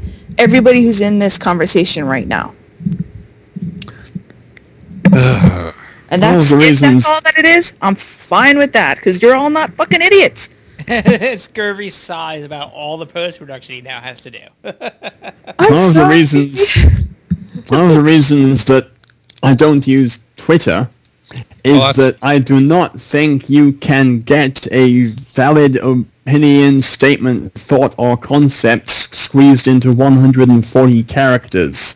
That makes for minimalist sound bites that don't convey a valid concept.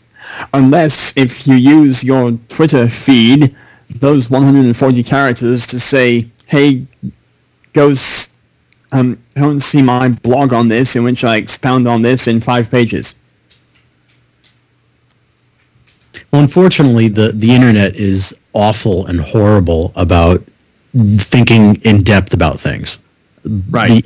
Posts, you could, post as many pages as you want, but people's attention span after a page is right off the cliff. It's the cliff Facebook. notes. Yeah. Well, but Facebook, comments, how many sentences can you put into a comment? Usually about 3 before people, before people stop. And this is totally antithetical to religion, where people are supposed to be thinking in depth. People are supposed to be analyzing and, applying that to what they do, looking at the deeper issues, and it just doesn't happen. And when you talk about things of identity, folks freak out and act stupid. So here's a thought, though, back towards the topic of end an open game. Okay. Now let's assume that I have a deep-seated disagreement with someone I haven't picked on yet. Sam. Okay. How should I approach Sam about this? Let's try to set down a good example for people to follow. I mean, we're saying a lot of don't do this, don't do that. I believe in KISS. Keep it simple, stupid. So for those of us who have issues and we really need it laid out stupid, how should I approach Sam to say, I don't agree with this about you? You like the authors of wiser books and said incredible threats of violence. Yeah. Well, that's already been done, and we saw what that got. Well, as long as the threats are credible, I guess it's okay. Because, words put through an email definitely, inflict fear and trembling. Don't make me give you any more idle threats, Dave, or, I will give you more idle threats. Maybe. Yeah. Yeah. I think the solution, Scurv, since you're picking on me, I think one word that we find dirty anymore in society, and one that we really need to bring back into the collective consciousness, is discretion. I really think we need to learn some discretion in the way we deal with people, in the way we handle what people say, and in the way that we react to what people say to us. Well, here's my take on it. It's not so much discretion as I saw somewhere, I don't remember which chat room this was talked about in. It's one of them. But the solution is basically back off for a day or two and think about it. Because the worst thing you want to do is be in an emotional state and then state a response that's completely emotional, and in the process you let lots of stupid fall out of your mouth. In Hellenismos, we have one of the virtues that you try to cultivate is prudence, which has a little different meaning than I think a lot of people, use it now. Prudence was looking at what you were going to do and dividing it into 2 stages. And the first question to always ask yourself was, should you act? Is this the appropriate time to act? Should you do something now? Should you not do something?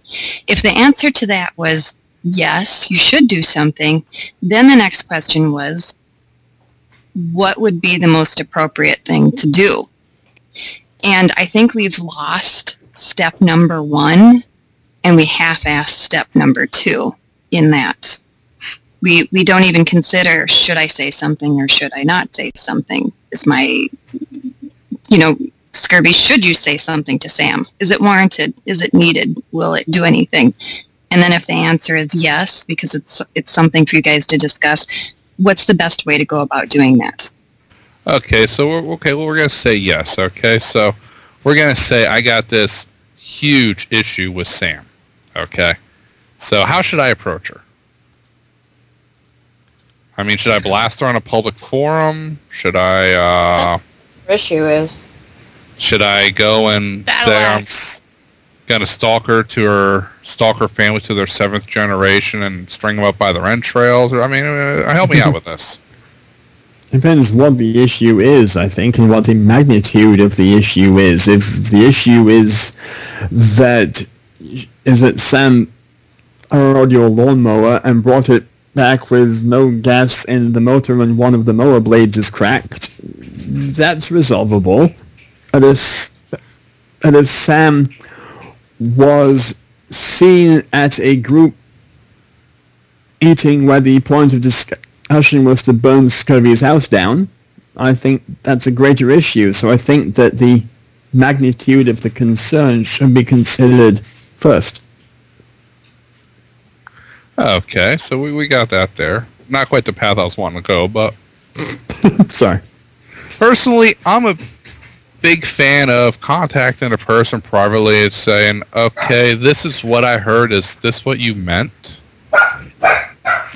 Oh.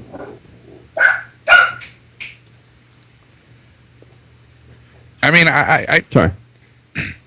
Go on. I really, when I work up the nerve to do it, I really try to make this productive, because if I'm contacting Sam over this issue I have a disagreement with her about, I'd really like both of us to walk away the wiser. Maybe I'm wrong.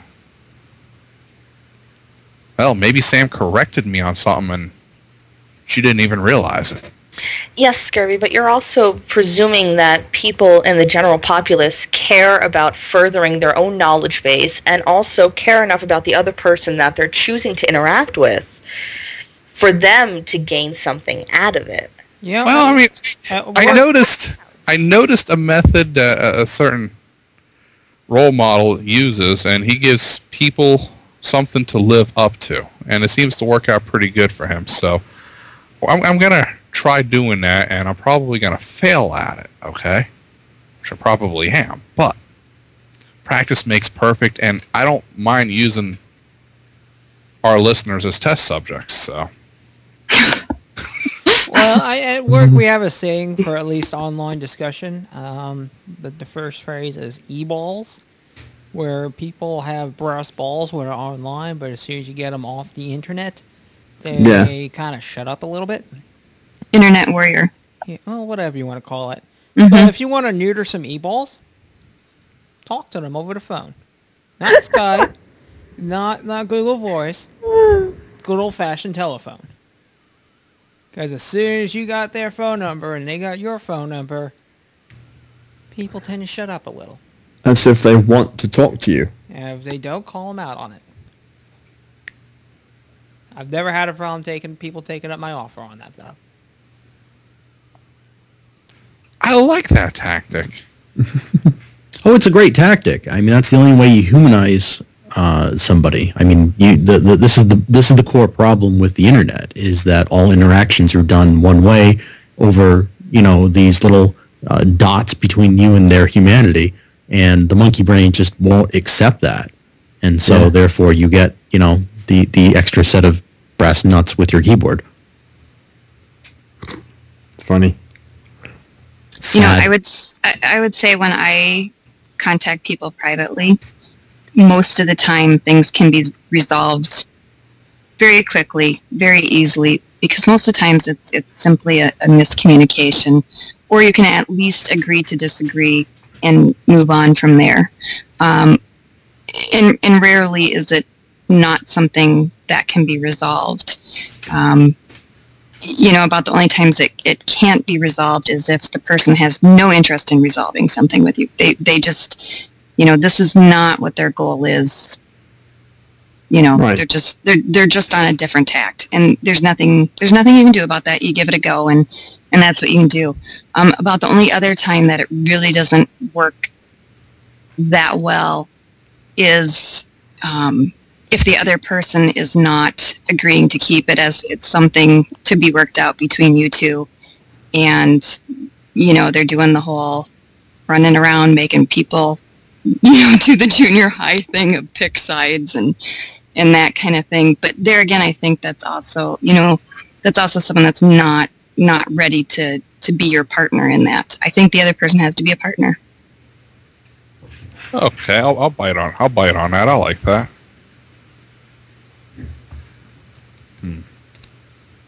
Humanizing. I think in general we have this weird idea that whenever we have a conflict with somebody that they have to come away with both sides being positive, and that's the only way and that's the way it must happen. We forget that sometimes, like Kara was talking about, sometimes conflicts are unresolvable. And sometimes you cannot work through it with people, and that's okay.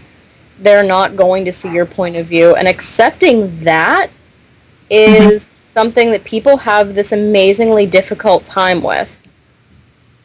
It means coming away to my point of view because I'm right. I think, Amber, the other issue that people struggle with is not having any humility. I don't know where we get off thinking that, I, as someone trying to sway somebody, am the be-all, end-all of the universe, and therefore I am right. I don't know why we have lost humility. It's something. It's probably the one thing that my Catholic upbringing has been positive in my life.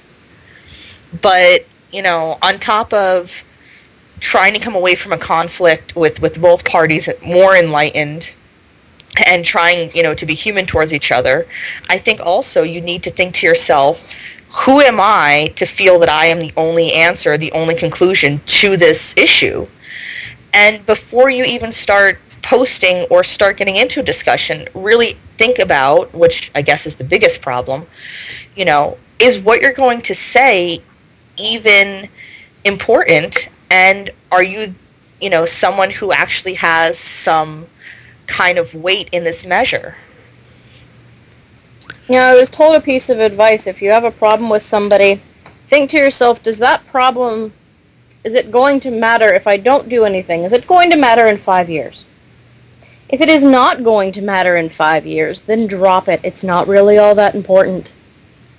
Just because it has offended you for the day or whatever,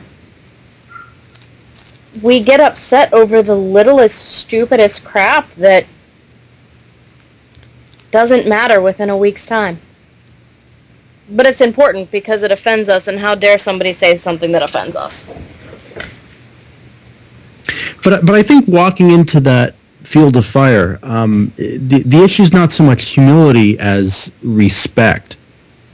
And I mean, the whole point of conversing and the whole point of engaging discussion, it presumes that you are in fact discussing, that you are giving points and taking points and listening, and which is the core issue, is that you're listening and speaking and going over things and thinking about it. But I think there are people out there who assume that the reason for them to do debate is to win. Winning. And and unfortunately that winning is a condition of, well, I take my argument and beat you over the head with it until you submit. And that's a personality trait I see in some people that just bothers me to no end. They talk because they want people to view them as right. They're not engaged in a discussion. They're engaged in manipulation of people to believe that they are speaking the truth.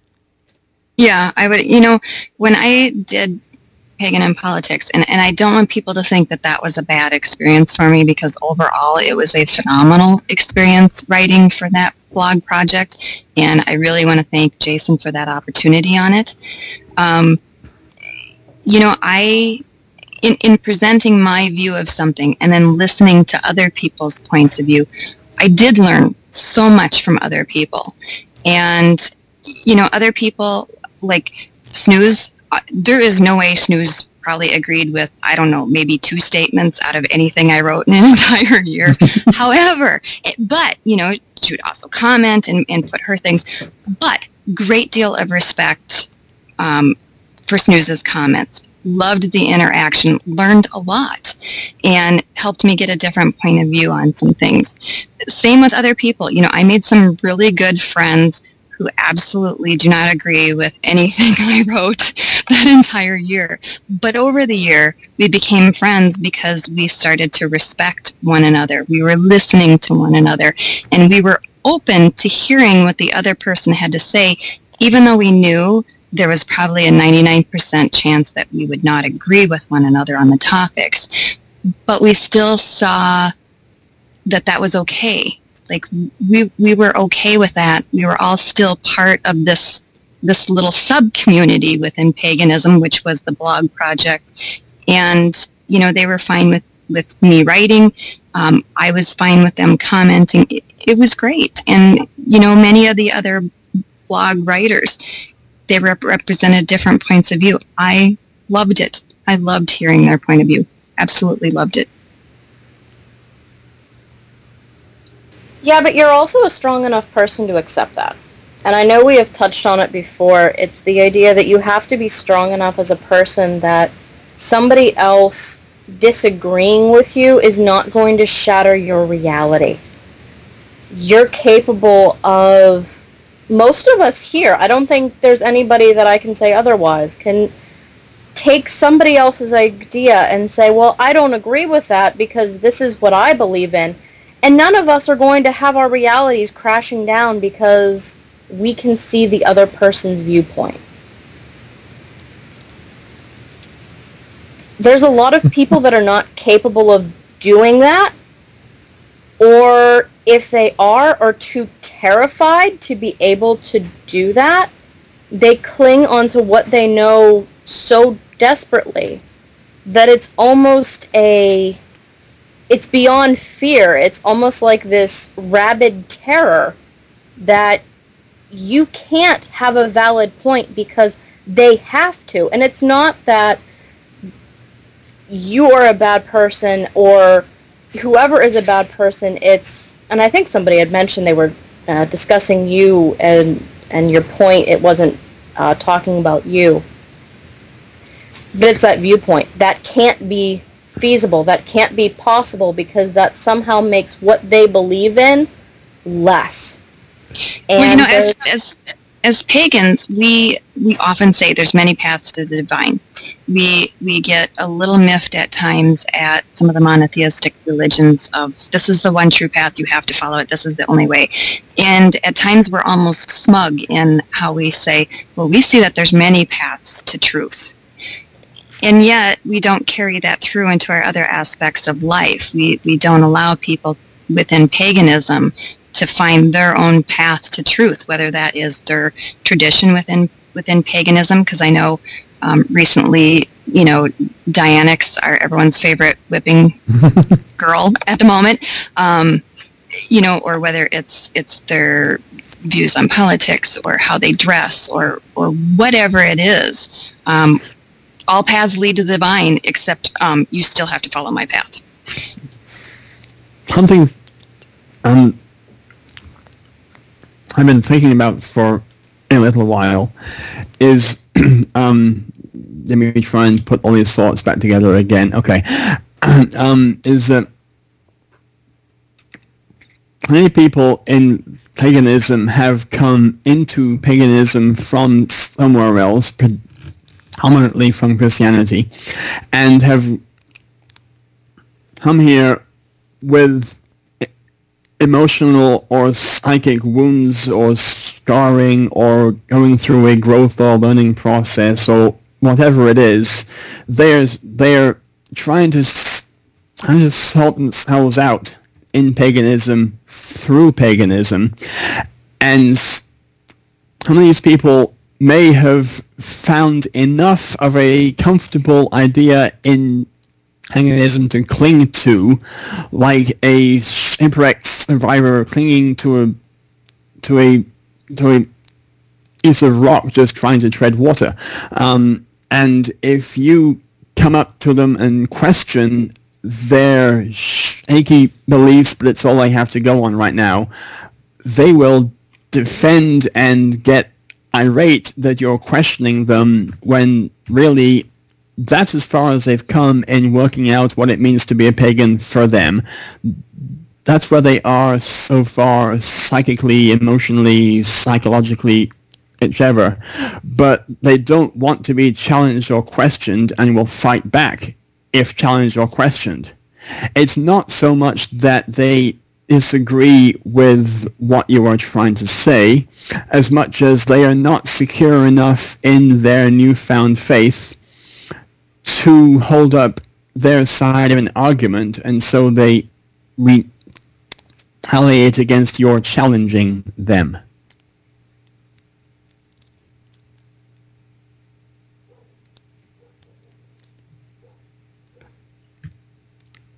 Hey, Amber, break out the crickets. Yay! That's what we were missing. Yeah, we missed Amber's crickets. Well, I just killed the one. Okay. Good job.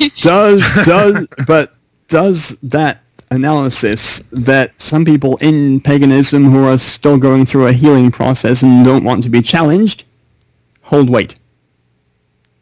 I'm still of the firm belief that if anybody's going down most any path in paganism, and I think the only one I really put an exception on this is the also true, maybe the Hellenistics, but anything Wicca, anything like that, you should get some books on psychology and read them. A lot of people are attracted for the healing. Okay, yes, that's nice, that's cool. One, you're going to be you're taken from the community when you do that. Not saying you're not welcome to do it, but understand that if you're joining a community for healing, you've taken value from the community. Well, it's not, I think, so much joined it of the purpose of healing. It's not like going to AA meetings or whatever, so much as they join it because whatever they had before didn't work for them now.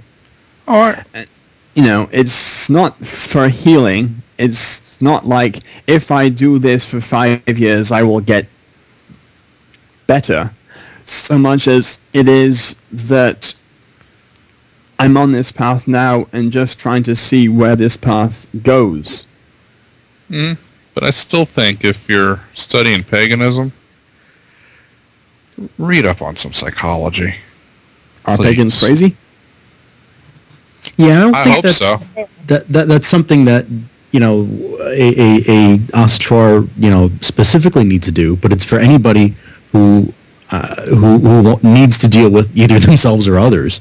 I think it's a good idea for everybody. I mean, that's... Yeah, pretty much. I mean, if you are part of a religion or spirituality, one hopes that that you want to know more about yourself, that you want to think more, better, deeper thoughts, and make yourself a better person. One would hope that if you want to deal with other people, if you want to have a community, if you want to have a kindred, then guess what? You're going to have something called empathy.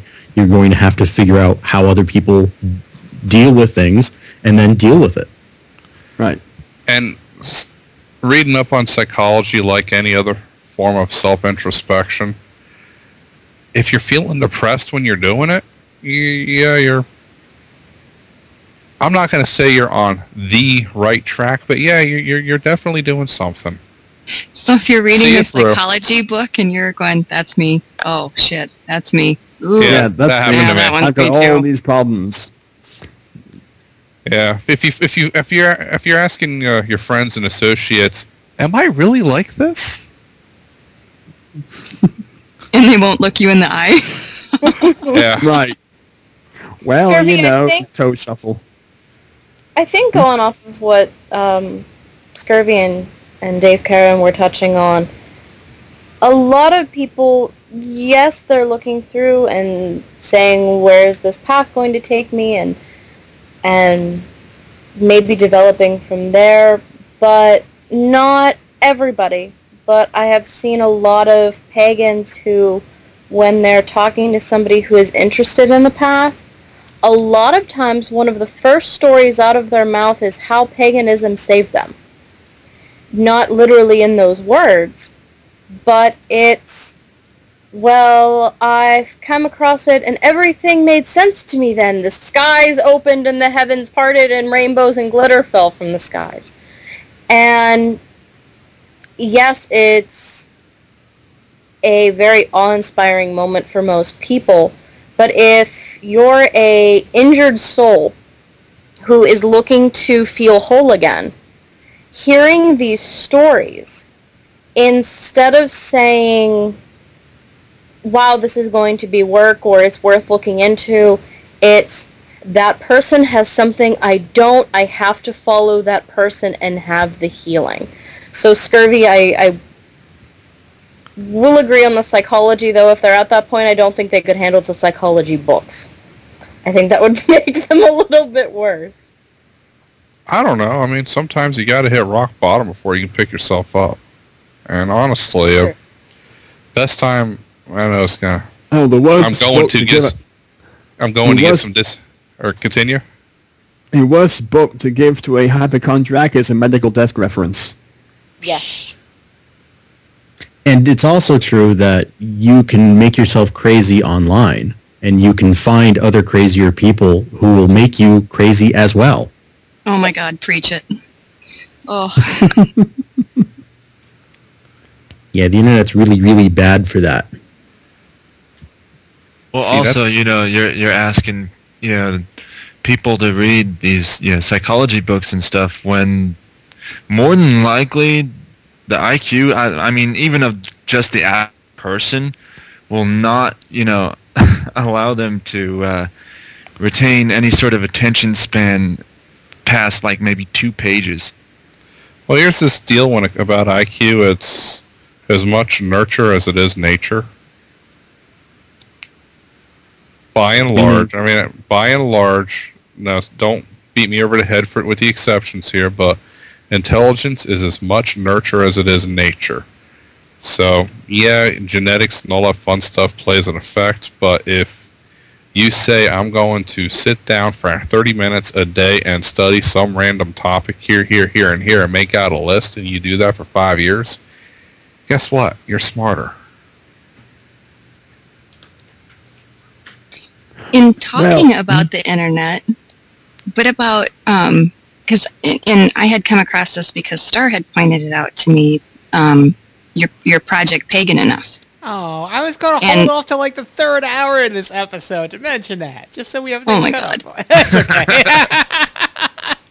Don't worry. Well, it's just so awesome. It's by Firelight. I'm excited about it. It's not our project. It's by Firelight over at Inciting a Riot. If you go to incitingariot.com, this is the second year he's done it. He started it last year, which is how I remember. Like, I remember seeing this and be like, why the hell do we need this? And then I come back this year. Oh, we really need this. We really need this.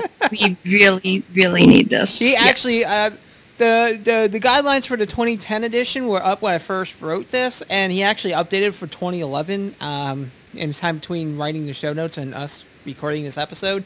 So this is updated for 2011. And I really like the new principles, because the old ones kind of sounded... they weren't bad. It was just kind of the stereotypical stuff you would expect, whereas this seems much more thought out, and that comes with experience, especially when you get a lot of people talking about your project. But I do like the 5 points for the 5 promises that you would make if you're participating in Project Pagan Enough for the year 2011. For those of you who don't know, Project Pagan Enough is a project put together by Firelight.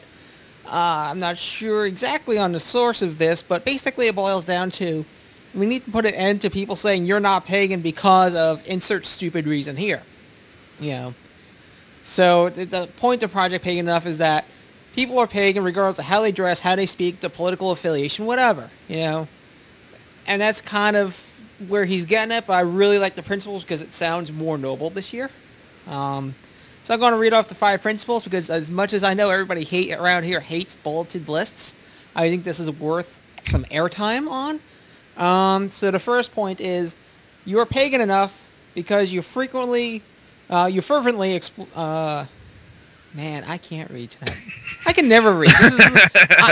My reading is like Miles speaking. It needs lots of post-production, okay? But it's worth the effort. Don't drink and podcast. I don't even Why not?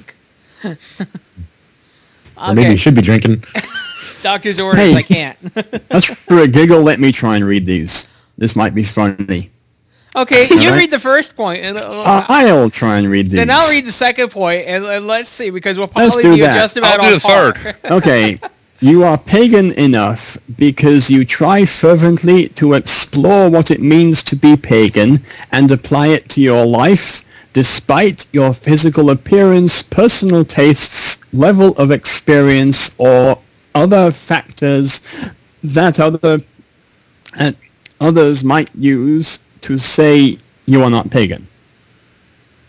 Okay. Woohoo! I'll go with Sounds the next awesome. one. Let's see how long it takes me to get through point B. Or two.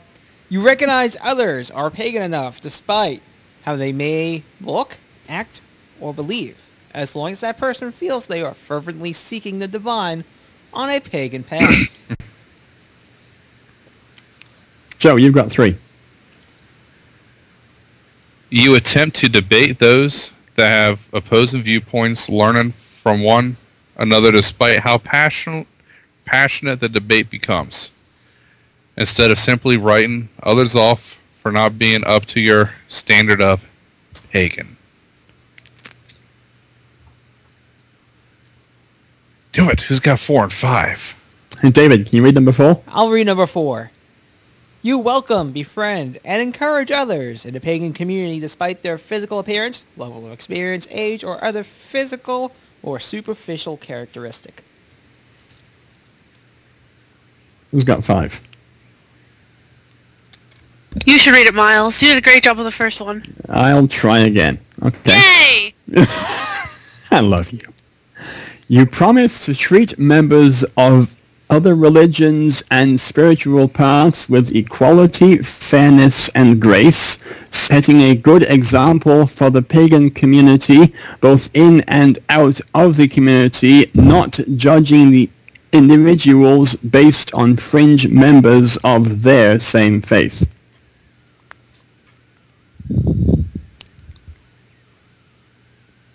So there you That have it. The 5 Promises of Project Pagan Enough by Firelight. I love that. Absolutely love it. So should we say on air that we're all pledging? Like, my name is Samantha. I don't care. I just don't make a pledge if you actually don't care. Saying I'm not. I pledge the same thing as Dave. I mean, I think these are good things to live by. I'll go with this. I thought about it, but considering how regularly I bork up post-production commitments, I'm not even going to attempt to. Yeah, but this has only deals with, deciding if people are pagan or judging people on fringe members of the same faith. There's like no pagans in Pennsylvania. I'm safe then. Just because you live in the same town as Silver Ravenwolf doesn't mean there's no pagans in Pennsylvania. Oh, Dave, I don't know a make few me say, pagans in Pennsylvania. Dave, don't make me say words that I have to beep out later. Now, we're not saying she's not a pagan. We're just saying we don't like her for reasons other than what was mentioned. I mean, I've the met core her. value of... I was going to say, I mean, the core value of saying that, people are not how they self-identify is, for the most part, in paganism, it's a fool's errand. You just can't do it. I mean, trying to get enough to get 10 pagans in the same room to define what it means, forget it. Right. So trying to play that game is just ridiculous. You're not going to get anywhere. It's not going to end well, and you're just going to look like an idiot. So we have no excommunication. We don't. We're all popes. Well, let's think about something. Let's assume hypothetically,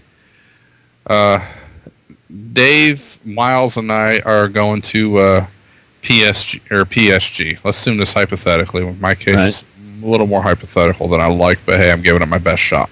Okay? Now, Miles, if I spent the entire time there walking around in blue jeans and a t-shirt, would you care? No. Okay. Heck, that's what I did last year, and he didn't care. Okay. If I spent all 5 days walking around stark naked, would you care? Might take a little bit of adjustment time. I'm not going to lie. Well, obviously you weren't there. It's like if a tree falls in the woods, do you have to hear it? I mean, let's be real. Actually, I was enlisted, so I mean, group nudity is not entirely unknown to me, but it's locker room rules for me, so you know the deal. Okay, so that was the basis of your hypothetical. What's the question? Well, my view on that is, in that case, it's on me to adapt. Okay. It's a socially accepted norm. Right. At least there, and it's on me to adapt.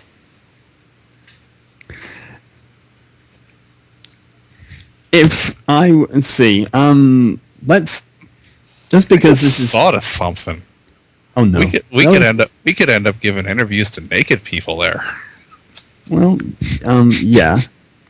That's what you deal with. I've interviewed people when they're naked, and at festivals, and you're just no big effing deal. You know what? You're not noticing they're naked until you're starting to interview them, and then all of a sudden you're sitting there going, wow, I'm talking to this person, and their balls are totally hanging over the edge of that chair, and I can't even think what my next question is. No, the tangent I'm thinking about is earlier we were debating video and all this stuff at that a while ago, and it's like, maybe we need to put that on the table as well. Are you going to spray Paul? Let's not put everything on the table. Are you going to spray paint your balls bronze or brown? No, I just like post-producing stuff in public and all that stuff. It's fun, but I must confess that this never occurred to me. This is completely off topic. This never occurred to me until I went to my first pagan festival where I was clad for most of it. It never occurred to me before that weekend that I don't know how it doesn't hurt when I sit down on them. So? I guess I've never thought of you're ball laughing. management. You've never had this issue. Eternal genitalia. My days.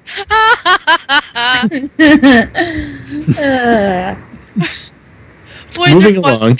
I know.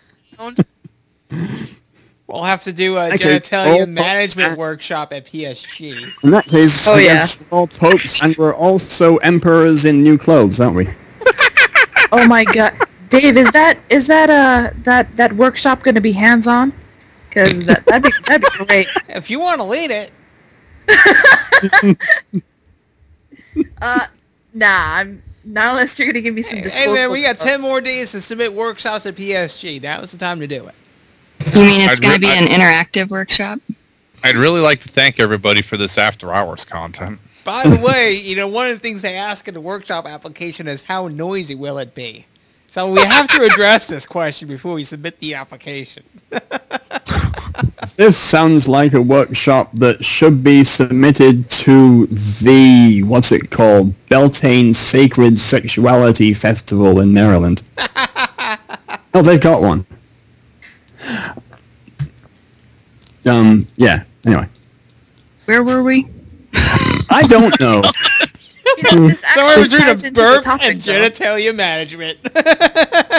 Yay. But in a weird way, it does tie into the topic, because about all of this, ties back to fair game and people's opinions. And there's so many topics that pagans are not talking about, as if they're like faux bashful about shit. I mean, oh no, we can't talk about this aspect, or we can't talk about the fact that we don't agree in a civilized manner. It in a way it does tie in, I mean, I've seen posts where, somebody's talking about sex magic, and then I nearly shit a brick because I was laughing so hard because somebody posted way down on there, another pagan who was like, oh my goodness, how could you bring this up? This is just giving us a bad name, and and it's double the points if they were Wiccan. If Gerald Gardner was alive today, he'd be rolling over in his grave. No, I think he'd be skewering someone in his grave. Yeah, I was gonna say. He'd be having a great time with it. If he was I'm just saying, though, if he was alive today, he wouldn't be in his grave. And I was making it funny. Something else I've noticed, though. Slummy Gardner! And I've seen this happen at several pagan meetings, festivals, workshops, where people are skyclad. This really is the gut root of monkey posturing. If the person talking is naked, I've seen people take them more seriously and believe what they say if the person who is talking looks good without clothes on. They tend to believe statuesque people more than fat, hairy people.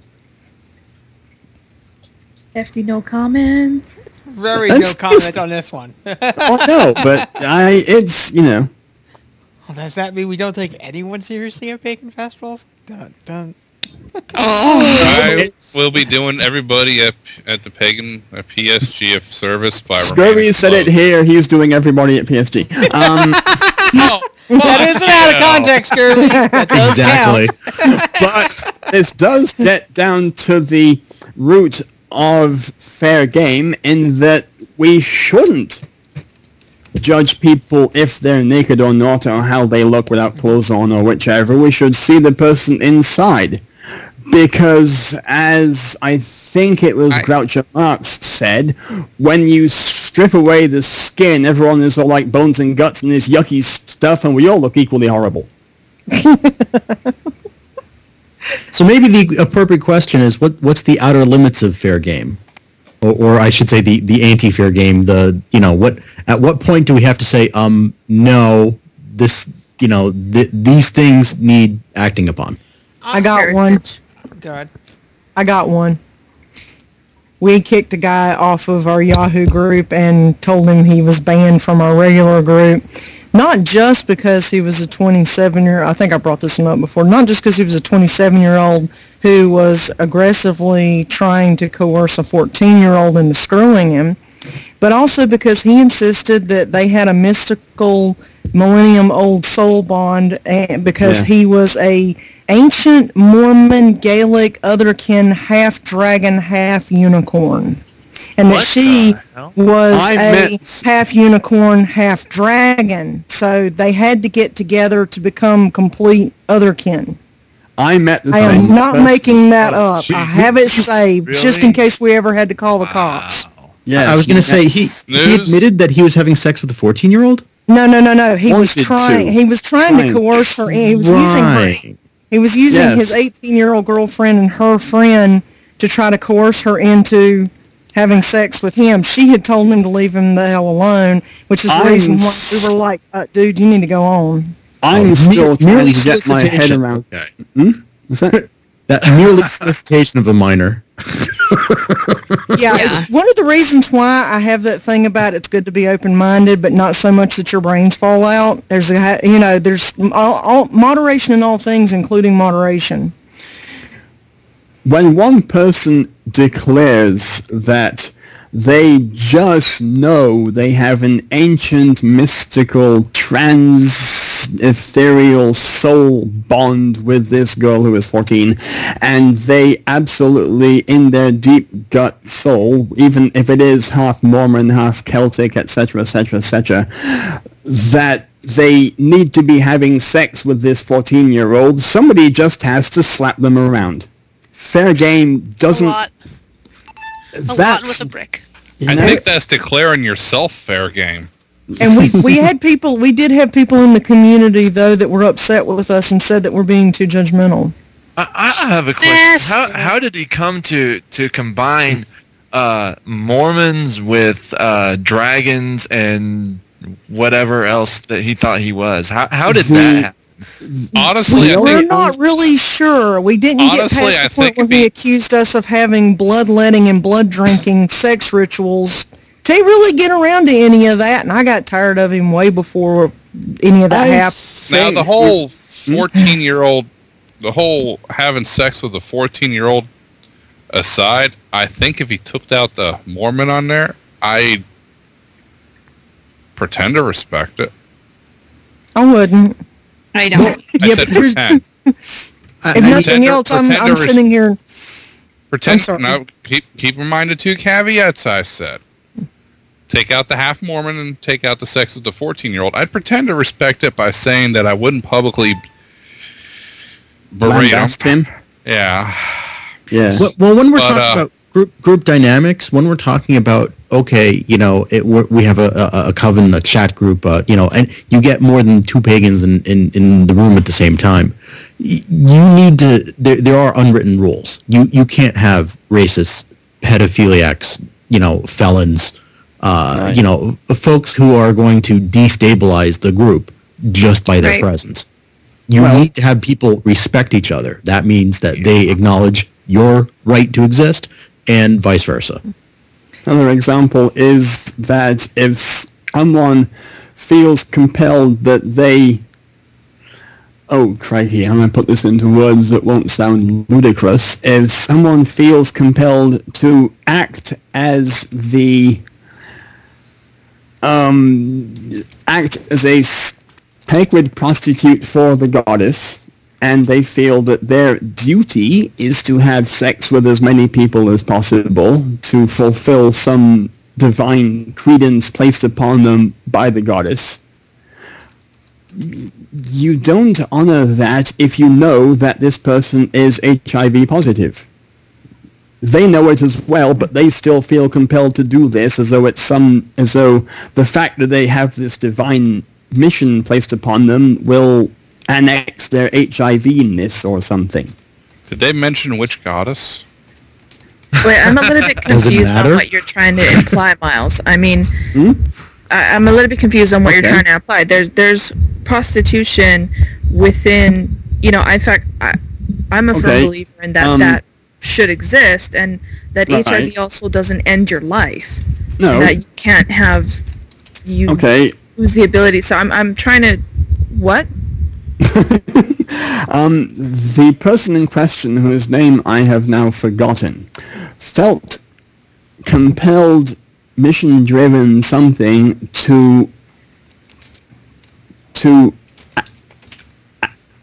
fulfill the role placed upon them of being a sacred whore for the goddess. Okay? They felt that it's their duty to have sex with as many people as possible. Not just to make themselves available for, but had to perform the act as often as possible, right? So now the priestesses of Aphrodite, I think I have this right, would sometimes serve in that capacity as a medium, if you will. I'm okay with that. I'm okay with substitution. But where I had to draw the line, and where I think they should have taken it upon themselves to draw the line, is the person in question knew that they are HIV positive, knew that sex would lead to spreading that disease to others, ignored that completely in their desire to play this role. That you can't...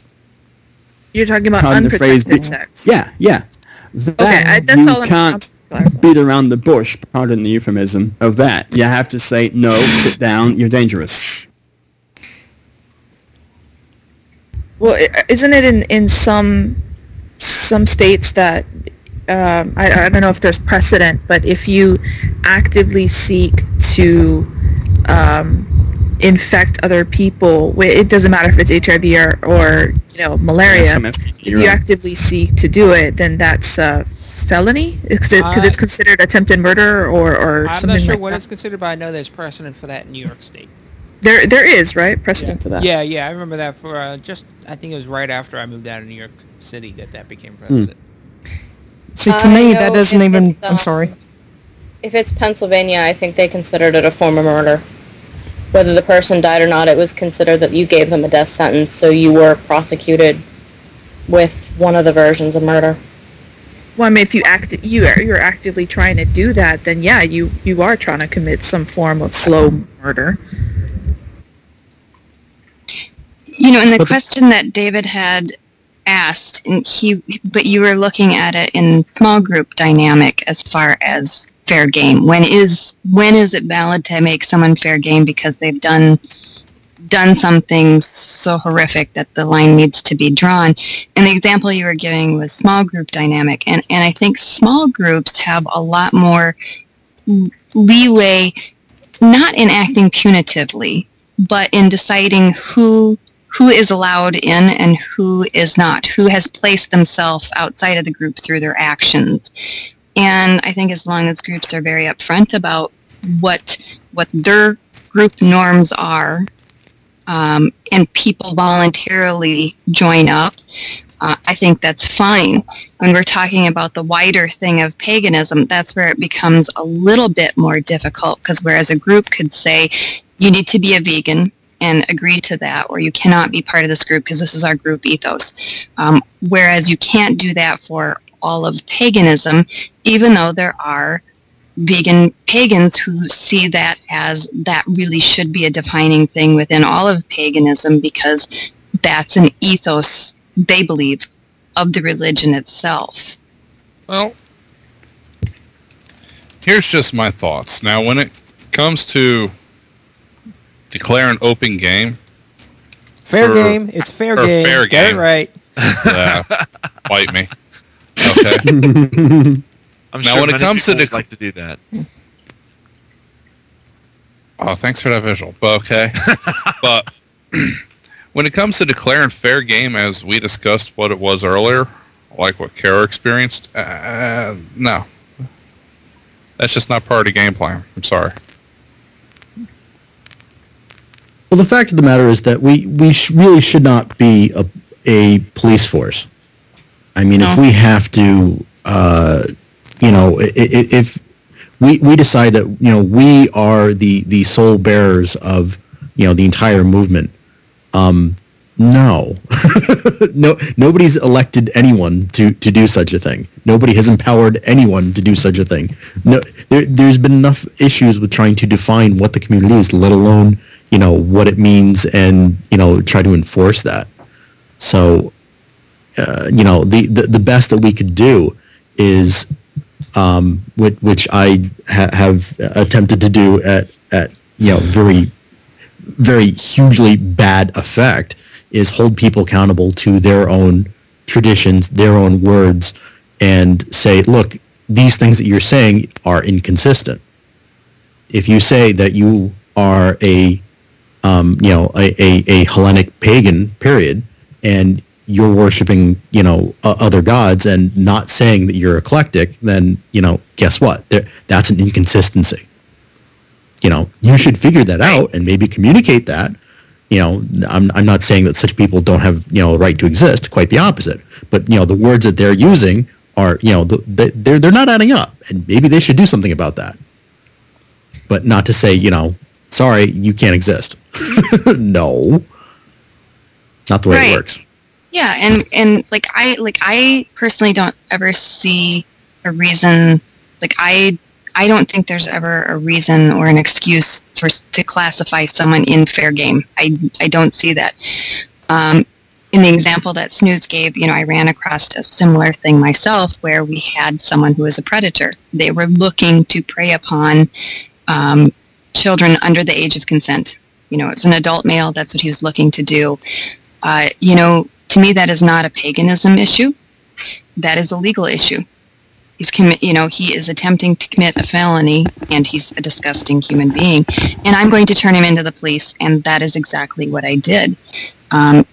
If people around me are doing something that is illegal and harming others, notice I use the two things together, because if someone's smoking a joint by me, I'm really not going to throw a gasket. I just don't give a shit. Those are legal issues. Those you need to turn over to the police. That is not an issue with our religion. That's just an issue of the human condition and what humans do. So that's how I look at it. There's no reason for fair game, ever. I agree with you on the fact that I don't think it's an issue of paganism. It should be an issue of society, period. The problem that we run into are people that want to make it an issue of paganism because they want to try to pass it off as, oh, well, this is a legitimate tenet of a pagan faith, that it's okay for us to do this. Therefore, even though it's against the law, if you try to limit us, then you're being intolerant, you're being judgmental, you're being da-da-da-da-da-da-da.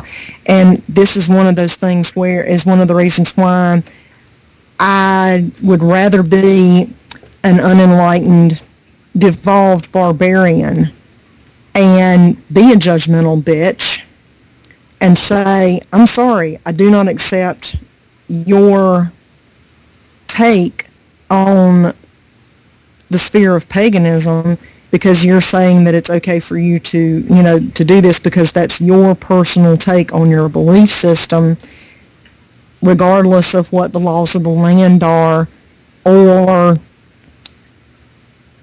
some things are just recognized as a good idea in society.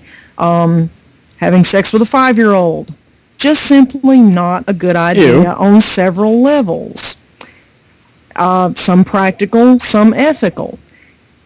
You can find somebody out there somewhere that will try to pass that off as, well, that, there's a mystical reason for this, or da-da-da-da, and I'm sorry, I'm going to say that it doesn't have jack crap to do with any kind of belief system. It's somebody trying to mask their own freakiness, and that's an extreme example. But there is stuff that does fall into that category, and I would rather be a lesser person and a less developed person, if that's the way someone wants to cast it, and call bullshit or call, no, I don't think so, I'm sorry, I do not accept you on that, as opposed to having to give them some sort of credibility or credence just because they whipped out the P word. People can practice their religion however they want. I have no problem with that. However, if they're going to sexually abuse a child, they can practice their religion from inside a jail. They're more than free to do that. They can go for it. And that's just how I look on those things. Oh, I wouldn't even go that far. Whatever, as far as I'm concerned, they can practice it from whatever cliff I dump them off of with sharks at the bottom. But at the same time, what I'm getting at with that is, I agree with you on those premises. Where I feel like the problem is that the pagan community is not at large, is not at a point where a lot of them feel comfortable drawing a line somewhere. Well, it's funny because they're more than willing to police the bullshit things that don't matter. But you are right that in these larger topics, people suddenly get pretty damn skittish. Suddenly all that little judgmental crap that they had going on before just kind of goes away when it's a real serious situation. I swear I think they're playing Russian roulette with their brains on it half the time. I can't even find a discernible pattern in some people's reasoning with it. But I do see it as being a difficulty in exactly what we're talking about here, about when something is fair game and when something is not. When you look at someone and you're being the pagan pope, and when you look at someone and you're calling a pile of bullshit. Thank you. Yes, right there. Right there. No. That's because people don't like that. When people can't, I've seen this in the pagan community, they can't identify between somebody's calling them out on their bullshit because they're being a dickwad, and somebody is being, unfair to them. They can't differentiate anymore. And there's certain things that, I'm sorry, you forfeit your right to exist. Like, for example, pedophilia, murder. There's certain things that you just give away your human card. But that's just me. So now, as much as I don't agree with the idea of pedophilia, I will say that a lot of it is, it's not always the person's fault, and that's not a get out of jail free card.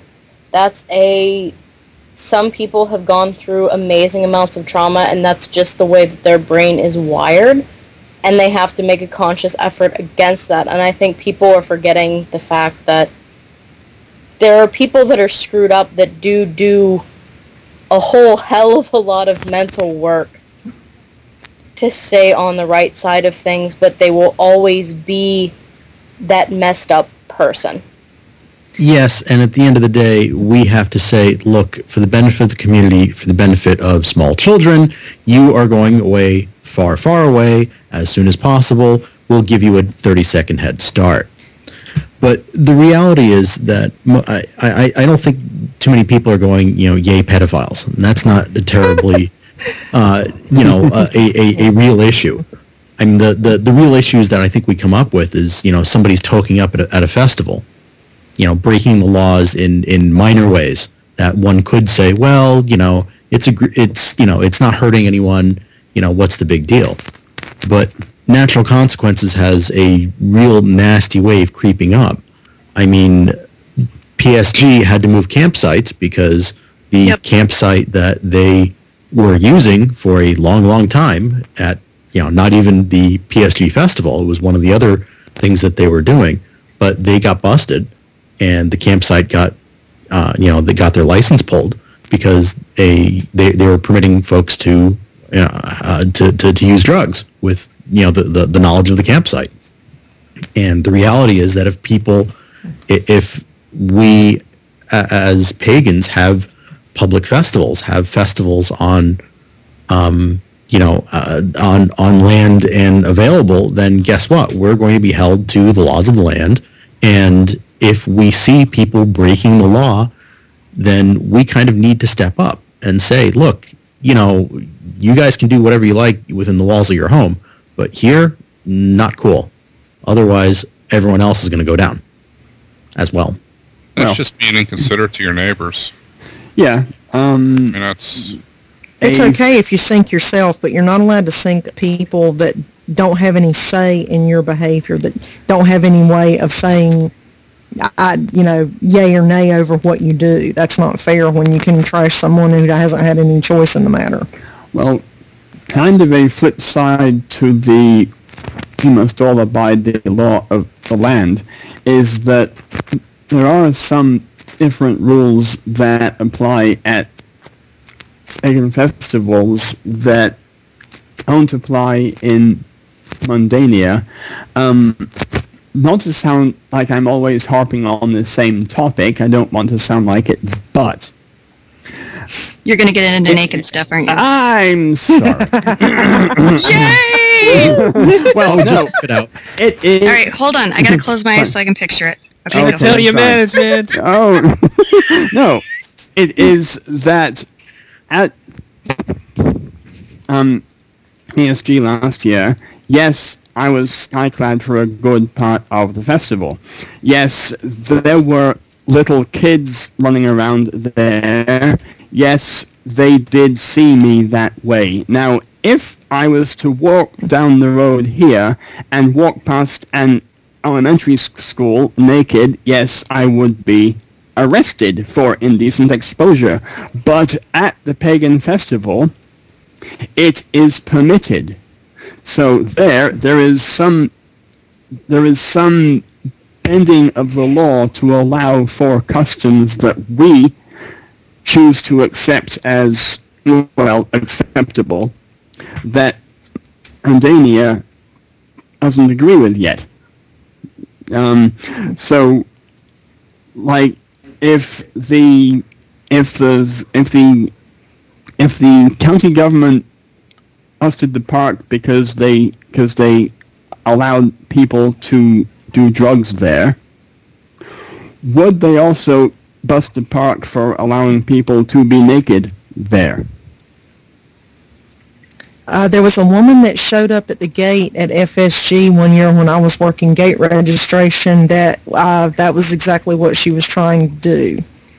Her deal was that she understood that it was a, clothing optional event, and she understood that people under the age of 18 were being allowed inside the event. And she was absolutely going ballistic on the phone to, I'm not really sure whether it was a lawyer or someone else in a legal capacity, but she was waving a camera around and going on and going on and going on. And that's not the first time I've heard about something like that happening. And I've had people question me, how on earth can you possibly, those children are going to be scarred, quote unquote, scarred for life. It's like, God forbid, deliver me from the phrase scarred for life.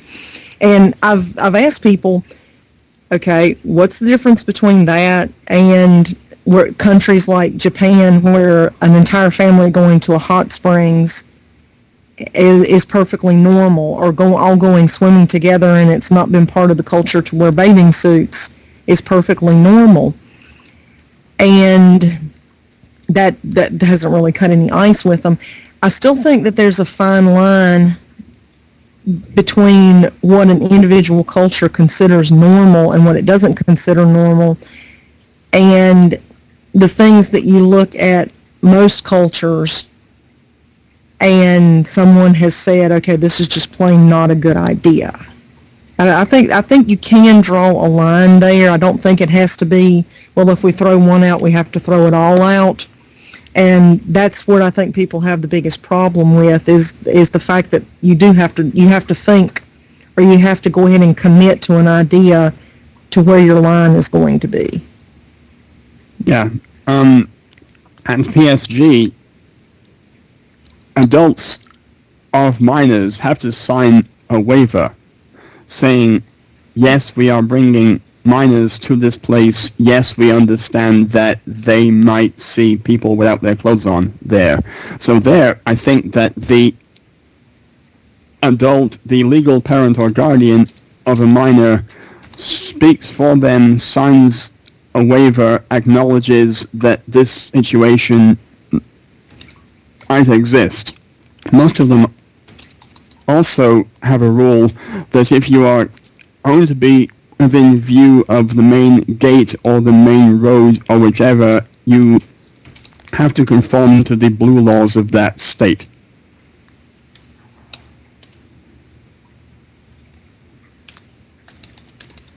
Look, I cricketed again. Do the crickets. Do the crickets. We just need to have that as a soundbite. Which I think we already did. Yeah. Yeah, I just copied it as a soundbite. Like in the chat room, it needs to be a chat room accessible soundbite. Sweet. By the way, Miles.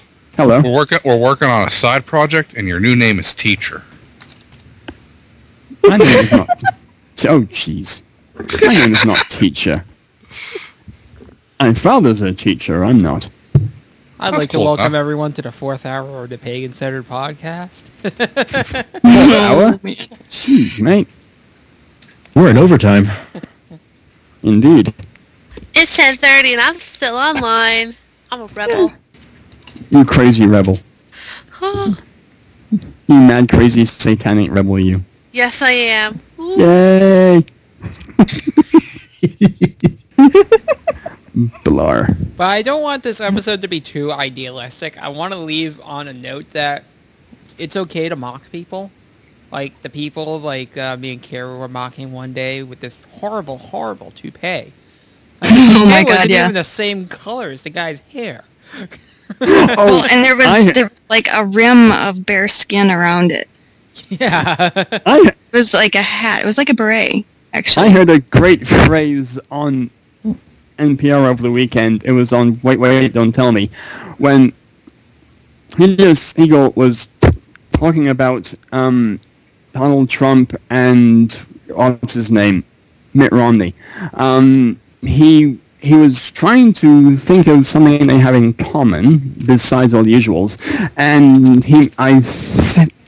the comment he made was something along the lines of, whatever it is that's living on Donald Trump's head probably gnaws the wood of whatever it is that Mitt Romney's hair is carved from. That's a pretty good one. I know that was funny. I mean, I don't want to get too aggressive because now that I'm interrupted, everybody's going like, PC, peace, road, and hatred. No, I mean, the point is not to dislike. Disliking someone is not grounds for pretending that they're not pagan or saying they're not pagan or thinking that the phrase real pagan is a justifiable phrase or don't use a religion as an insult like, you're acting like a Christian, crap like that. And people make novice mistakes. That's also not a reason to call someone not a pagan. People make sense. But keep in mind that any disagreement is also room for opportunity for clarification, growth, or discussion, like Kelly Mays. No comment. As I said before, all things were within acceptable parameters. Yeah. Well, and I think it's okay to talk about, is this, is this behavior that we think is ethical? Or, yes, sometimes, you're doing a little mocking on something that's kind of funny. Or you're just giving people the helpful hint at festivals of, come on, people, really, you got to shower. I mean, you really got to shower. I'm telling you, if you want to give a please give out, don't hug me. Please don't hug me if you haven't, because, I'm short and I'm right at your armpit level, and it's bad. If it's you're very a vendor at a pagan gathering, be the one vendor carrying deodorant. Oh, I'm telling you, Buy yeah. a crate of it. If it's for PSG, just buy a giant pallet of it. Exactly. Well, here's something else to think about as well. And ask yourself this occasionally. Am I making actions that could possibly make me a subject of public ridicule? Yes. Well, I there you wasn't go. supposed to answer Okay. that? I love you too, Kara. Foresight. It's not just for breakfast anymore. Oh, trust me. I mean, it's a certain...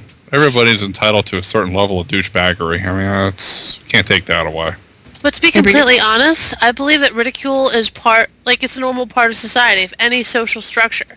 When someone is acting outside of the accepted social norms of that society, they're going to get ridiculed by that society to get them to fall back in line with the rest of the society. Yeah.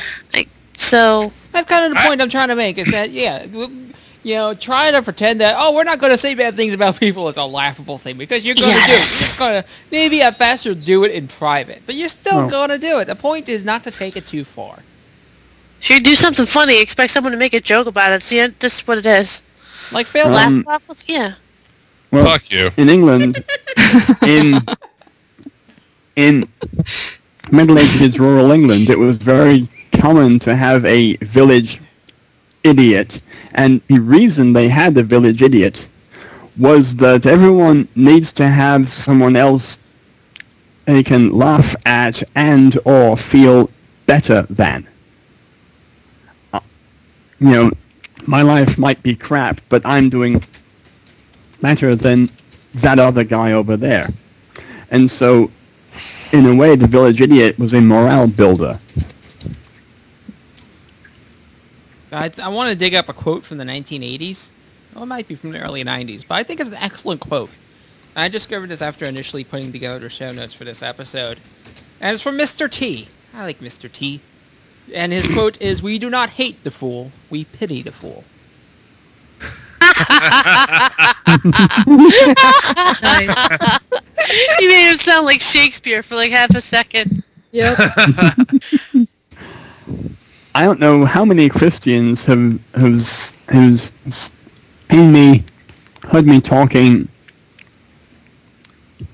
heard me trying to explain to them why I feel the way I do about my faith, and they just smile and shake their head and say, "I'll pray for you."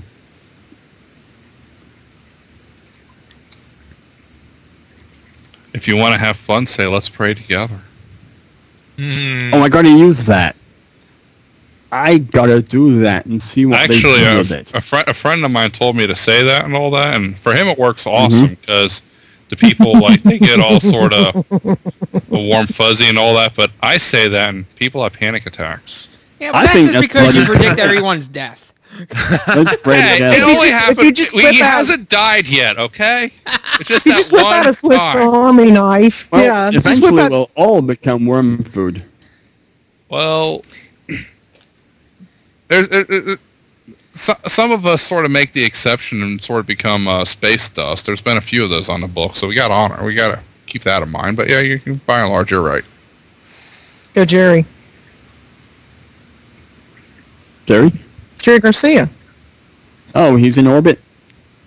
If I remember right, he split his up between going into orbit with Gene Roddenberry's and going into the Ganges, part of it in the Ganges.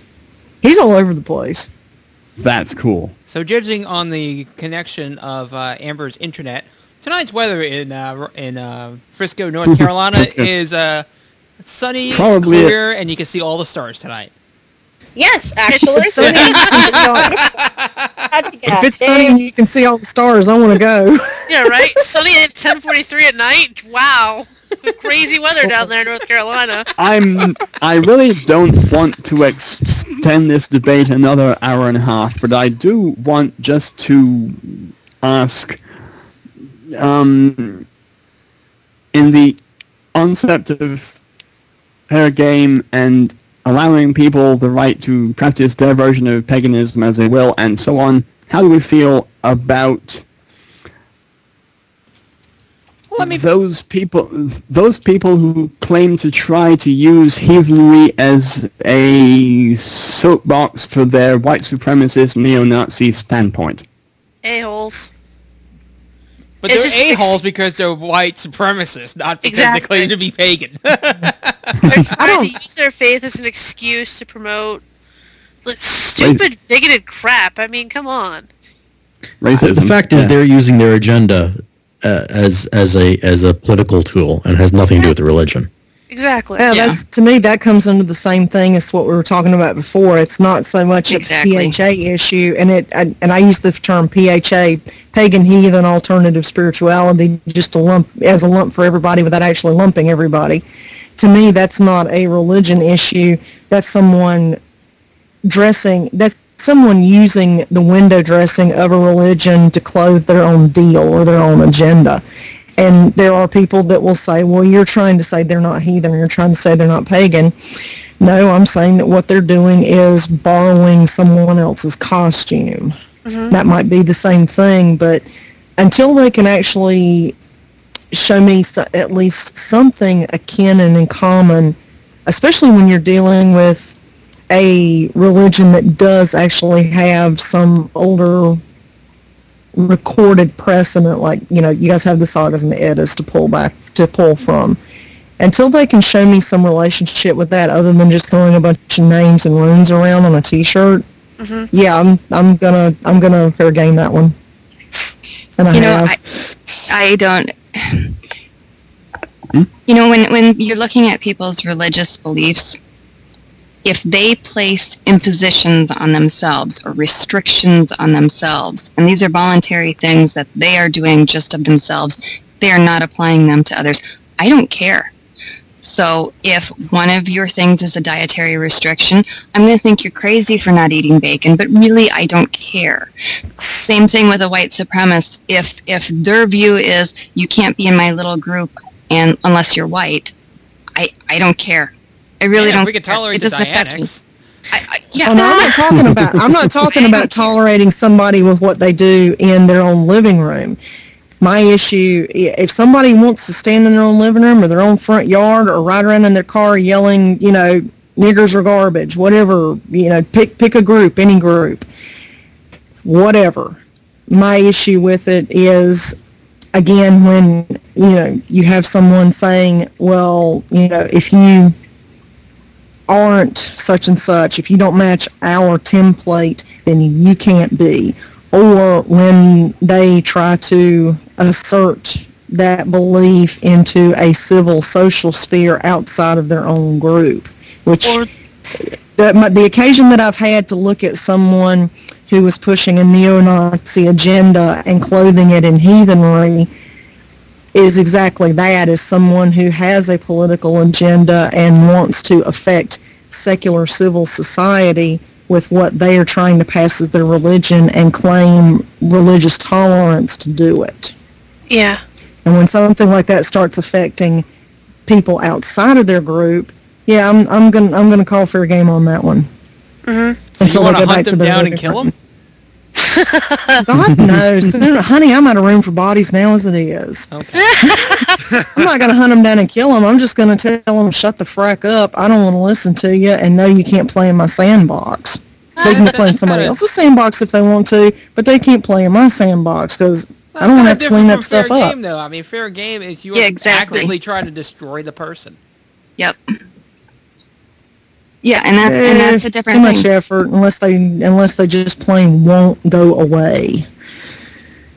But that's an important point right there that Dave and Kara are trying to make, is that people who have a good head on their shoulders associate fair game with, you've made an ass of yourself, I'm allowed to say it, But fair game is actually defined as, like Dave and Kara are saying, trying to actively destroy someone, which is completely different from what you or I would do. Yeah, this is more than kicking them out of the group and saying you can't play in my sandbox and making fun of them and not agreeing with them. This is more, no matter where they are on this planet, you will hunt them down and you will actively destroy their life. You will pursue their sources of income and destroy those.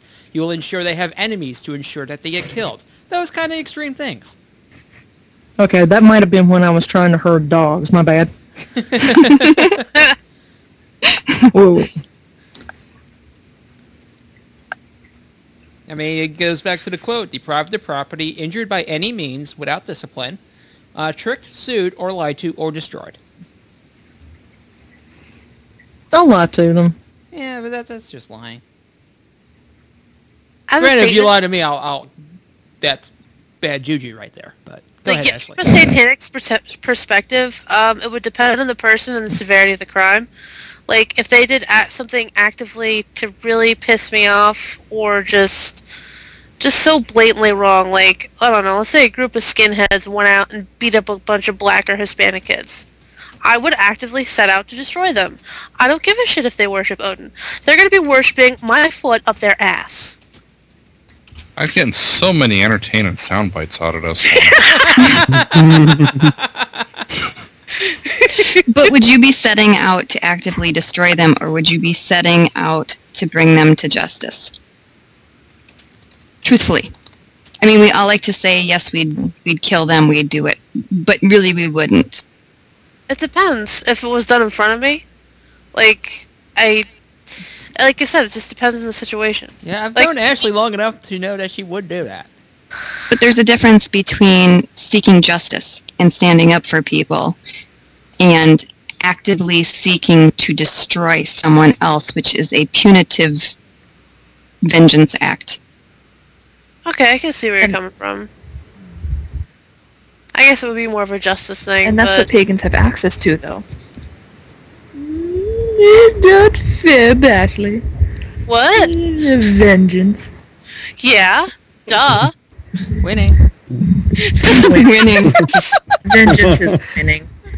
Well, you know what though, Kara, that's a good question. Yeah, I think when it comes to the pagan community, that's something that we ourselves, or not we, a lot of people in the pagan community are not really ready to deal with, because we do have the capacity to, you did what?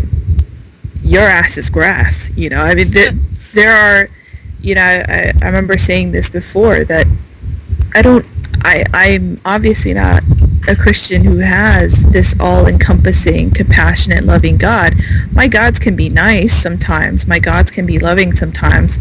But my gods will also rip your face off and make you eat it, you know. And I think in that respect as well, you will have pagans who will try to actively seek justice, and then you'll have ones who actively walk the path of retribution.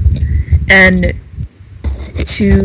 I'm not saying that you're naysaying it, but I think you do hear a lot of lip, really, on naysaying retribution and vengeance in the pagan community. And I don't know whether to look at that as baggage from previous religions, or to look at that as, yeah, maybe that's not a good thing you want to have in your life. But if you're, you know, who am I to say? I've never been in the situation where I've had someone destroy my life or kill my family, that I would even need to contemplate such things, you know? So who am I to say? And that's not my kuleana. That's the person who's in that position. So I think there's a line there again where we're more standing in line, and everybody's probably getting tired of standing in line. But you've got again, individual situation. Where does the line fall between taking vengeance on someone and getting to a point where the only way you can prevent this person from doing any more harm than they've already done is to completely disable them? It's, you know, sometimes there's a line there too that one person would call destroying someone else would say, look, we tried this, we tried this, we tried this, he kept coming, this was the only thing we could do with it. Normally, and not always, but normally, if it's getting to that point, normally there's legal alternatives. Yeah. I'm not necessarily talking about killing someone, but there's people walking around all over the place right now that should be in jail for assault, abuse, various types of harm that don't go because either someone won't prosecute them, someone won't move forward with it, and I hear people in the pagan community, some guy that beats the crap out of his girlfriend, puts her in the hospital, whatever, some chick that sets fire to her boyfriend while he's asleep, and nobody wants to testify when the police come asking questions because, well, we have to hang together, we have to have pagan solidarity, we can't take this, we need to keep this in the community and solve it within the community. That sounds like the Catholic Church with the priests and the boys. Yeah. Yeah, a lot of it going around. It does. Yeah, but there's people that think that way, and they'll let stuff go because of that notion of solidarity, when to me, once you get to that kind of behavior, you've taken yourself out of the realm of the community village, or the metaphorical village, so to speak, and put yourself in the realm of civil law as opposed to, or, you know, a religious community or a belief or a lifestyle community. Well, here's something I like to tell my would-be friends, and it goes something like this: if you want me to be your friend, please don't put me in a situation where I have to lie for you. Good one. Yeah. That's good, yeah. I've honestly had people go to physical blows with me for saying that. I really dislike lying, and so I really hate it where people put me in a situation or ask me a question where the only legitimate answer that I can give is one that I know to be dishonest. I hate that. But about the question of the recap from 8.5 ago, my brain's becoming mush. About taking someone down, and if it's our place, or if we should all hang together and pretend it doesn't exist, and all that. I'm seeing a comparison between let's see. Imagine that in a tavern, someone finds out that person A is abusing or beating or something person B, and they feel it should go to the police, but they don't want to because they don't want to make the fact that they're pagans and bring all of that out into the open, because they don't want the general mainstream to think that this is how pagans behave? Or is it like people, there's some Every little time. really private. Every time. Almost there. Okay. There's like little tiny private sects of Christianity that don't want anybody else's influence in what they do, not because they fear exposure, but because they don't want contamination. I think we do tend to fear the exposure, tend to fear, I don't want to say being found out about, you do seem to fear the spotlight, the media attention, because we don't want people to tell us that what we're doing is wrong, I think, as opposed to those little tiny fringe faiths who fear contamination.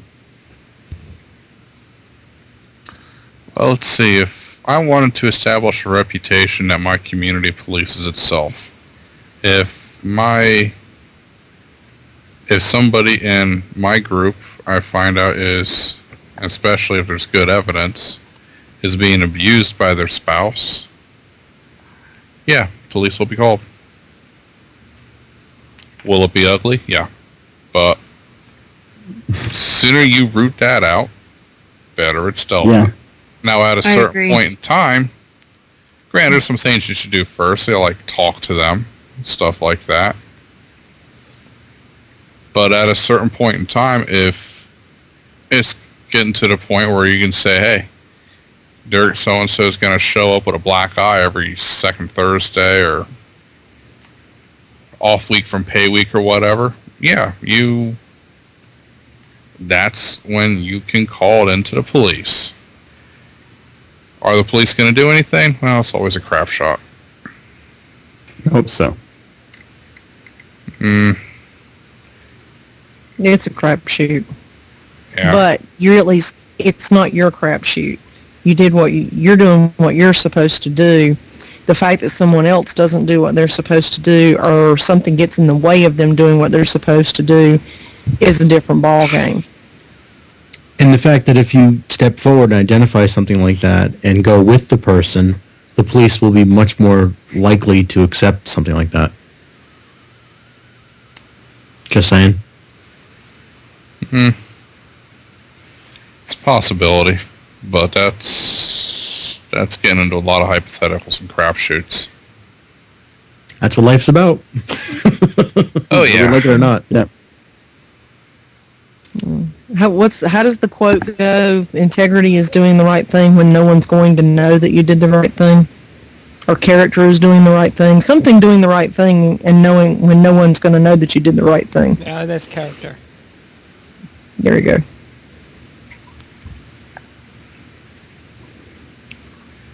Hey, where's everybody going? Sleep. bored. Do you realize like how late it is for It you? is 11 o'clock on the East Yeah. Coast. Yeah, I know. Yes. I have to be up at 5, yay, blah, blah, you know. Oh, quit your yeah, whining. that. I need to be up at Early. 3 and I'm still podcasting. You whiner baby.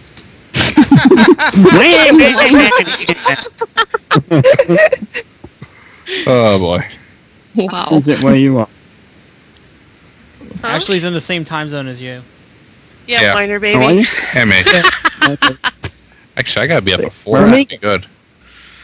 Yeah, Wait a minute, he's got to be up at 5:30. Ashley's. Well, I gotta where are tell you? you, people.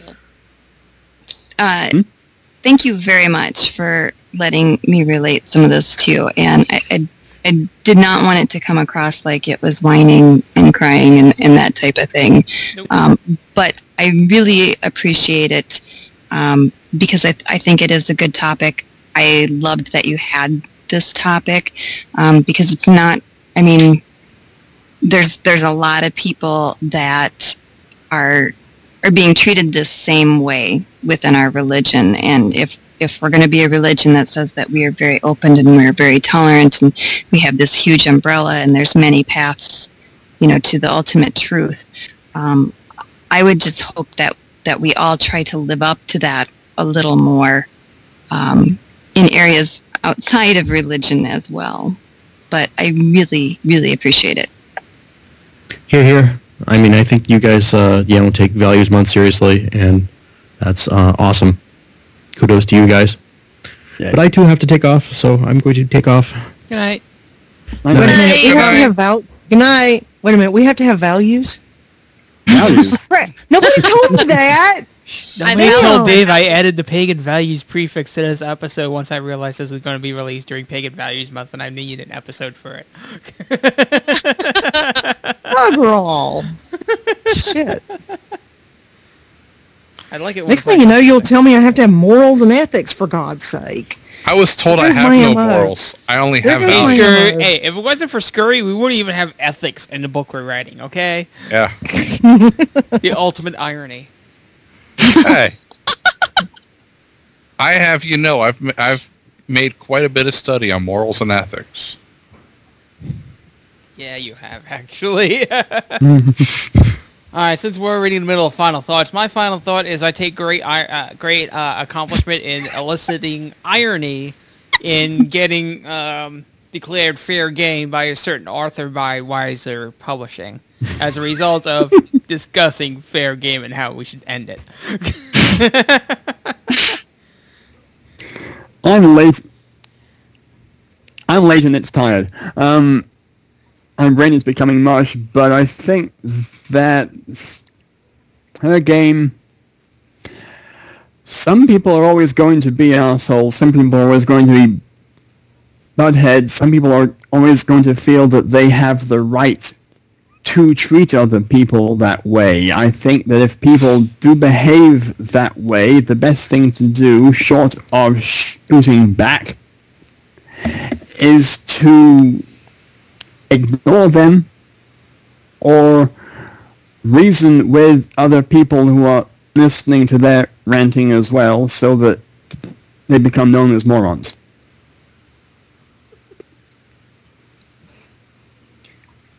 I should like to state for the record that I frequently follow him around with a ball bat to take care of the people that doesn't work for. It does. She's got one. Yet again, I'm going to reintroduce everybody to the concept of please do not discuss felonies on the Pagan Centered podcast. It irritates the... Okay, we have bored, cranky post-producers. It's not felony, it's sporting goods. Oh, man. I'm cashing in on the Let's Move America thing, darn it. I'm encouraging people to be physically active. There you go. Teach him to run. Play ball. Yeah, I mean, the wife of the freaking president told us to do this. Really? Exactly. Yeah, that chick Rush Limbaugh said was fat. Yeah, I remember that one. And a Stalinist, yeah. Sporting goods. I maintain my position. I'm not really into sports and all that stuff, which is also part of the reason why I don't know much about politics. Okay, so we're going to take you out snipe hunting, like, when we go to powwow, right? Crab fishing. We're crab fishing. Okay, everybody get this story straight. It's crab fishing. I don't got crabs. Awesome. Oh no. You should have known better than that. Come on. Kara, you see what I got to put up with? Yeah. You bring As it a on guest. yourself. I think everyone should, at least once in their lifetimes, be in the crosshairs of a trebuchet, just so they know how it feels. That sounds like that would be painful.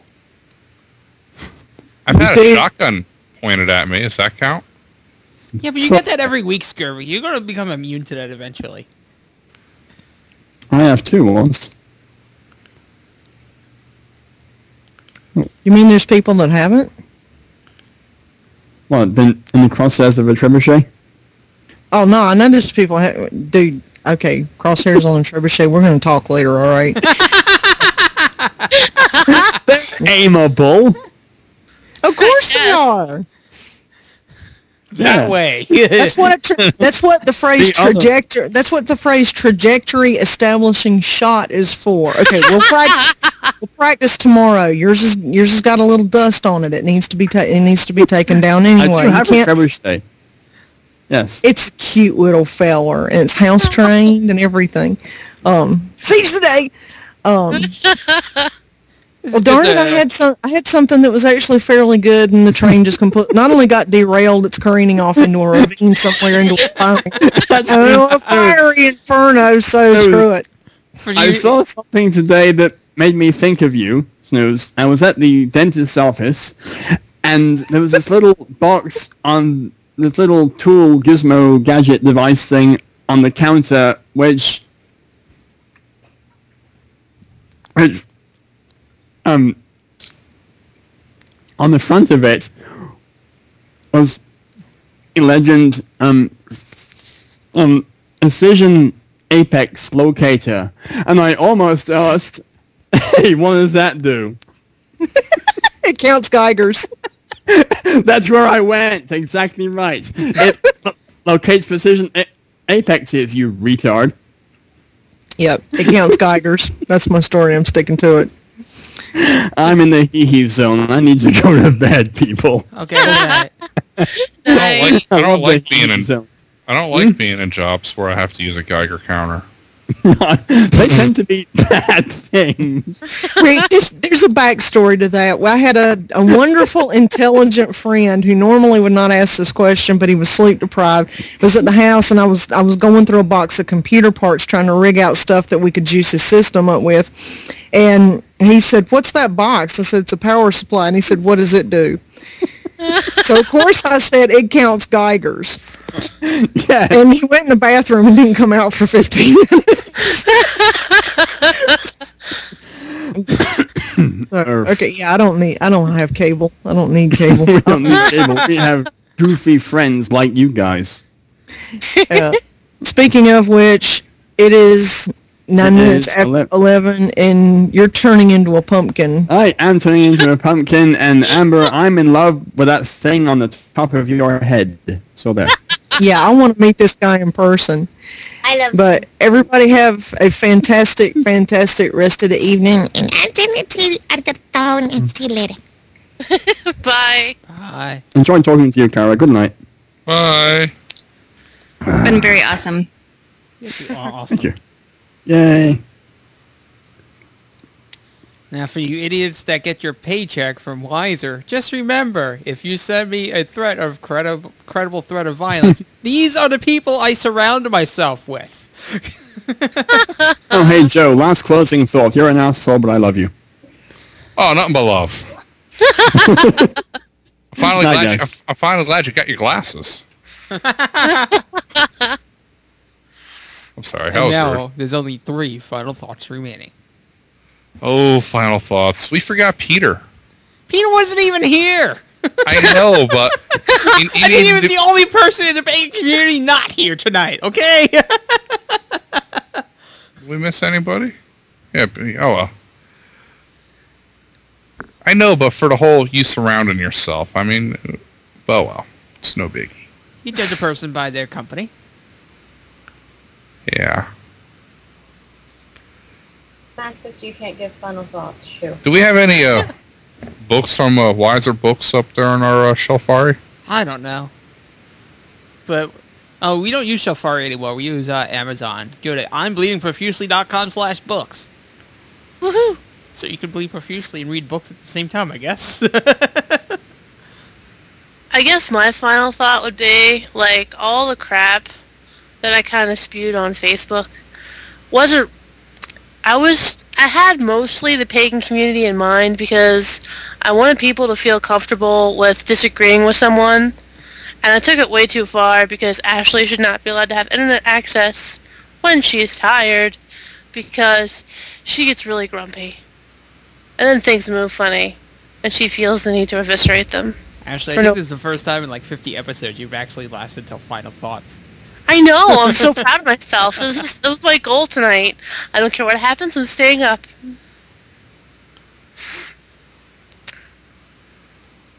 Alright, Scurvy, since everybody's basically told you to go screw yourself, what's your final thought? I feel the love. You kidding? No, nothing love around here. Nothing but love. Well, we call it love. Yeah, we love you, Scurvy. And not just because you have an awesome RV that we're using. Still has my car charger. I'm sorry. Actually, I've been using that for my headsets. Hey, as long as it's been being used. I gotta get that up to you. Amber, I know you haven't had many thoughts this episode. Do you have any final thoughts? Yeah, this episode allowed me to paint 2 Canadian geese. That's all, really. So Amber's as involved in this episode as I've been in the last 2 episodes. Yes. Yay! We've managed to average out. Hey, I was actually involved in this one. Yeah, you were. Good job, Scurvy. I think like the last 4 or 5, I barely said anything. Well, I think that does it for this few episodes of PCP. We'll see you next week when, I don't know what we're doing next. Oh, we got, what's her face on? The Ozzer Hoodoo chick. That's it. I always forget her name, but apparently there's like 300 people RSVP'd for this thing. Karina. And we thought we had lots of people on this episode. How many can we fit in Skype? 25, unless we open up to a phone bridge, in which case we can accommodate about a little over 1,000. Sweet God, we can barely handle 10 people talking over each other. Imagine 5. How do we do a phone bridge? Really, really crappily. Use freeconferencing.com and it just sucks. Well, actually, I got a second Skype account. We could work some magic, but I don't know. Yeah, we can work some magic. That's possible. We have the live audio feed, like a cartoon picture of a plane going down in flames with stick figures flying out the sides. Man, if you can make that video, I'll totally use that for the live feed. Crap, you gave me a goal. Hey, pawn it off on Squirt.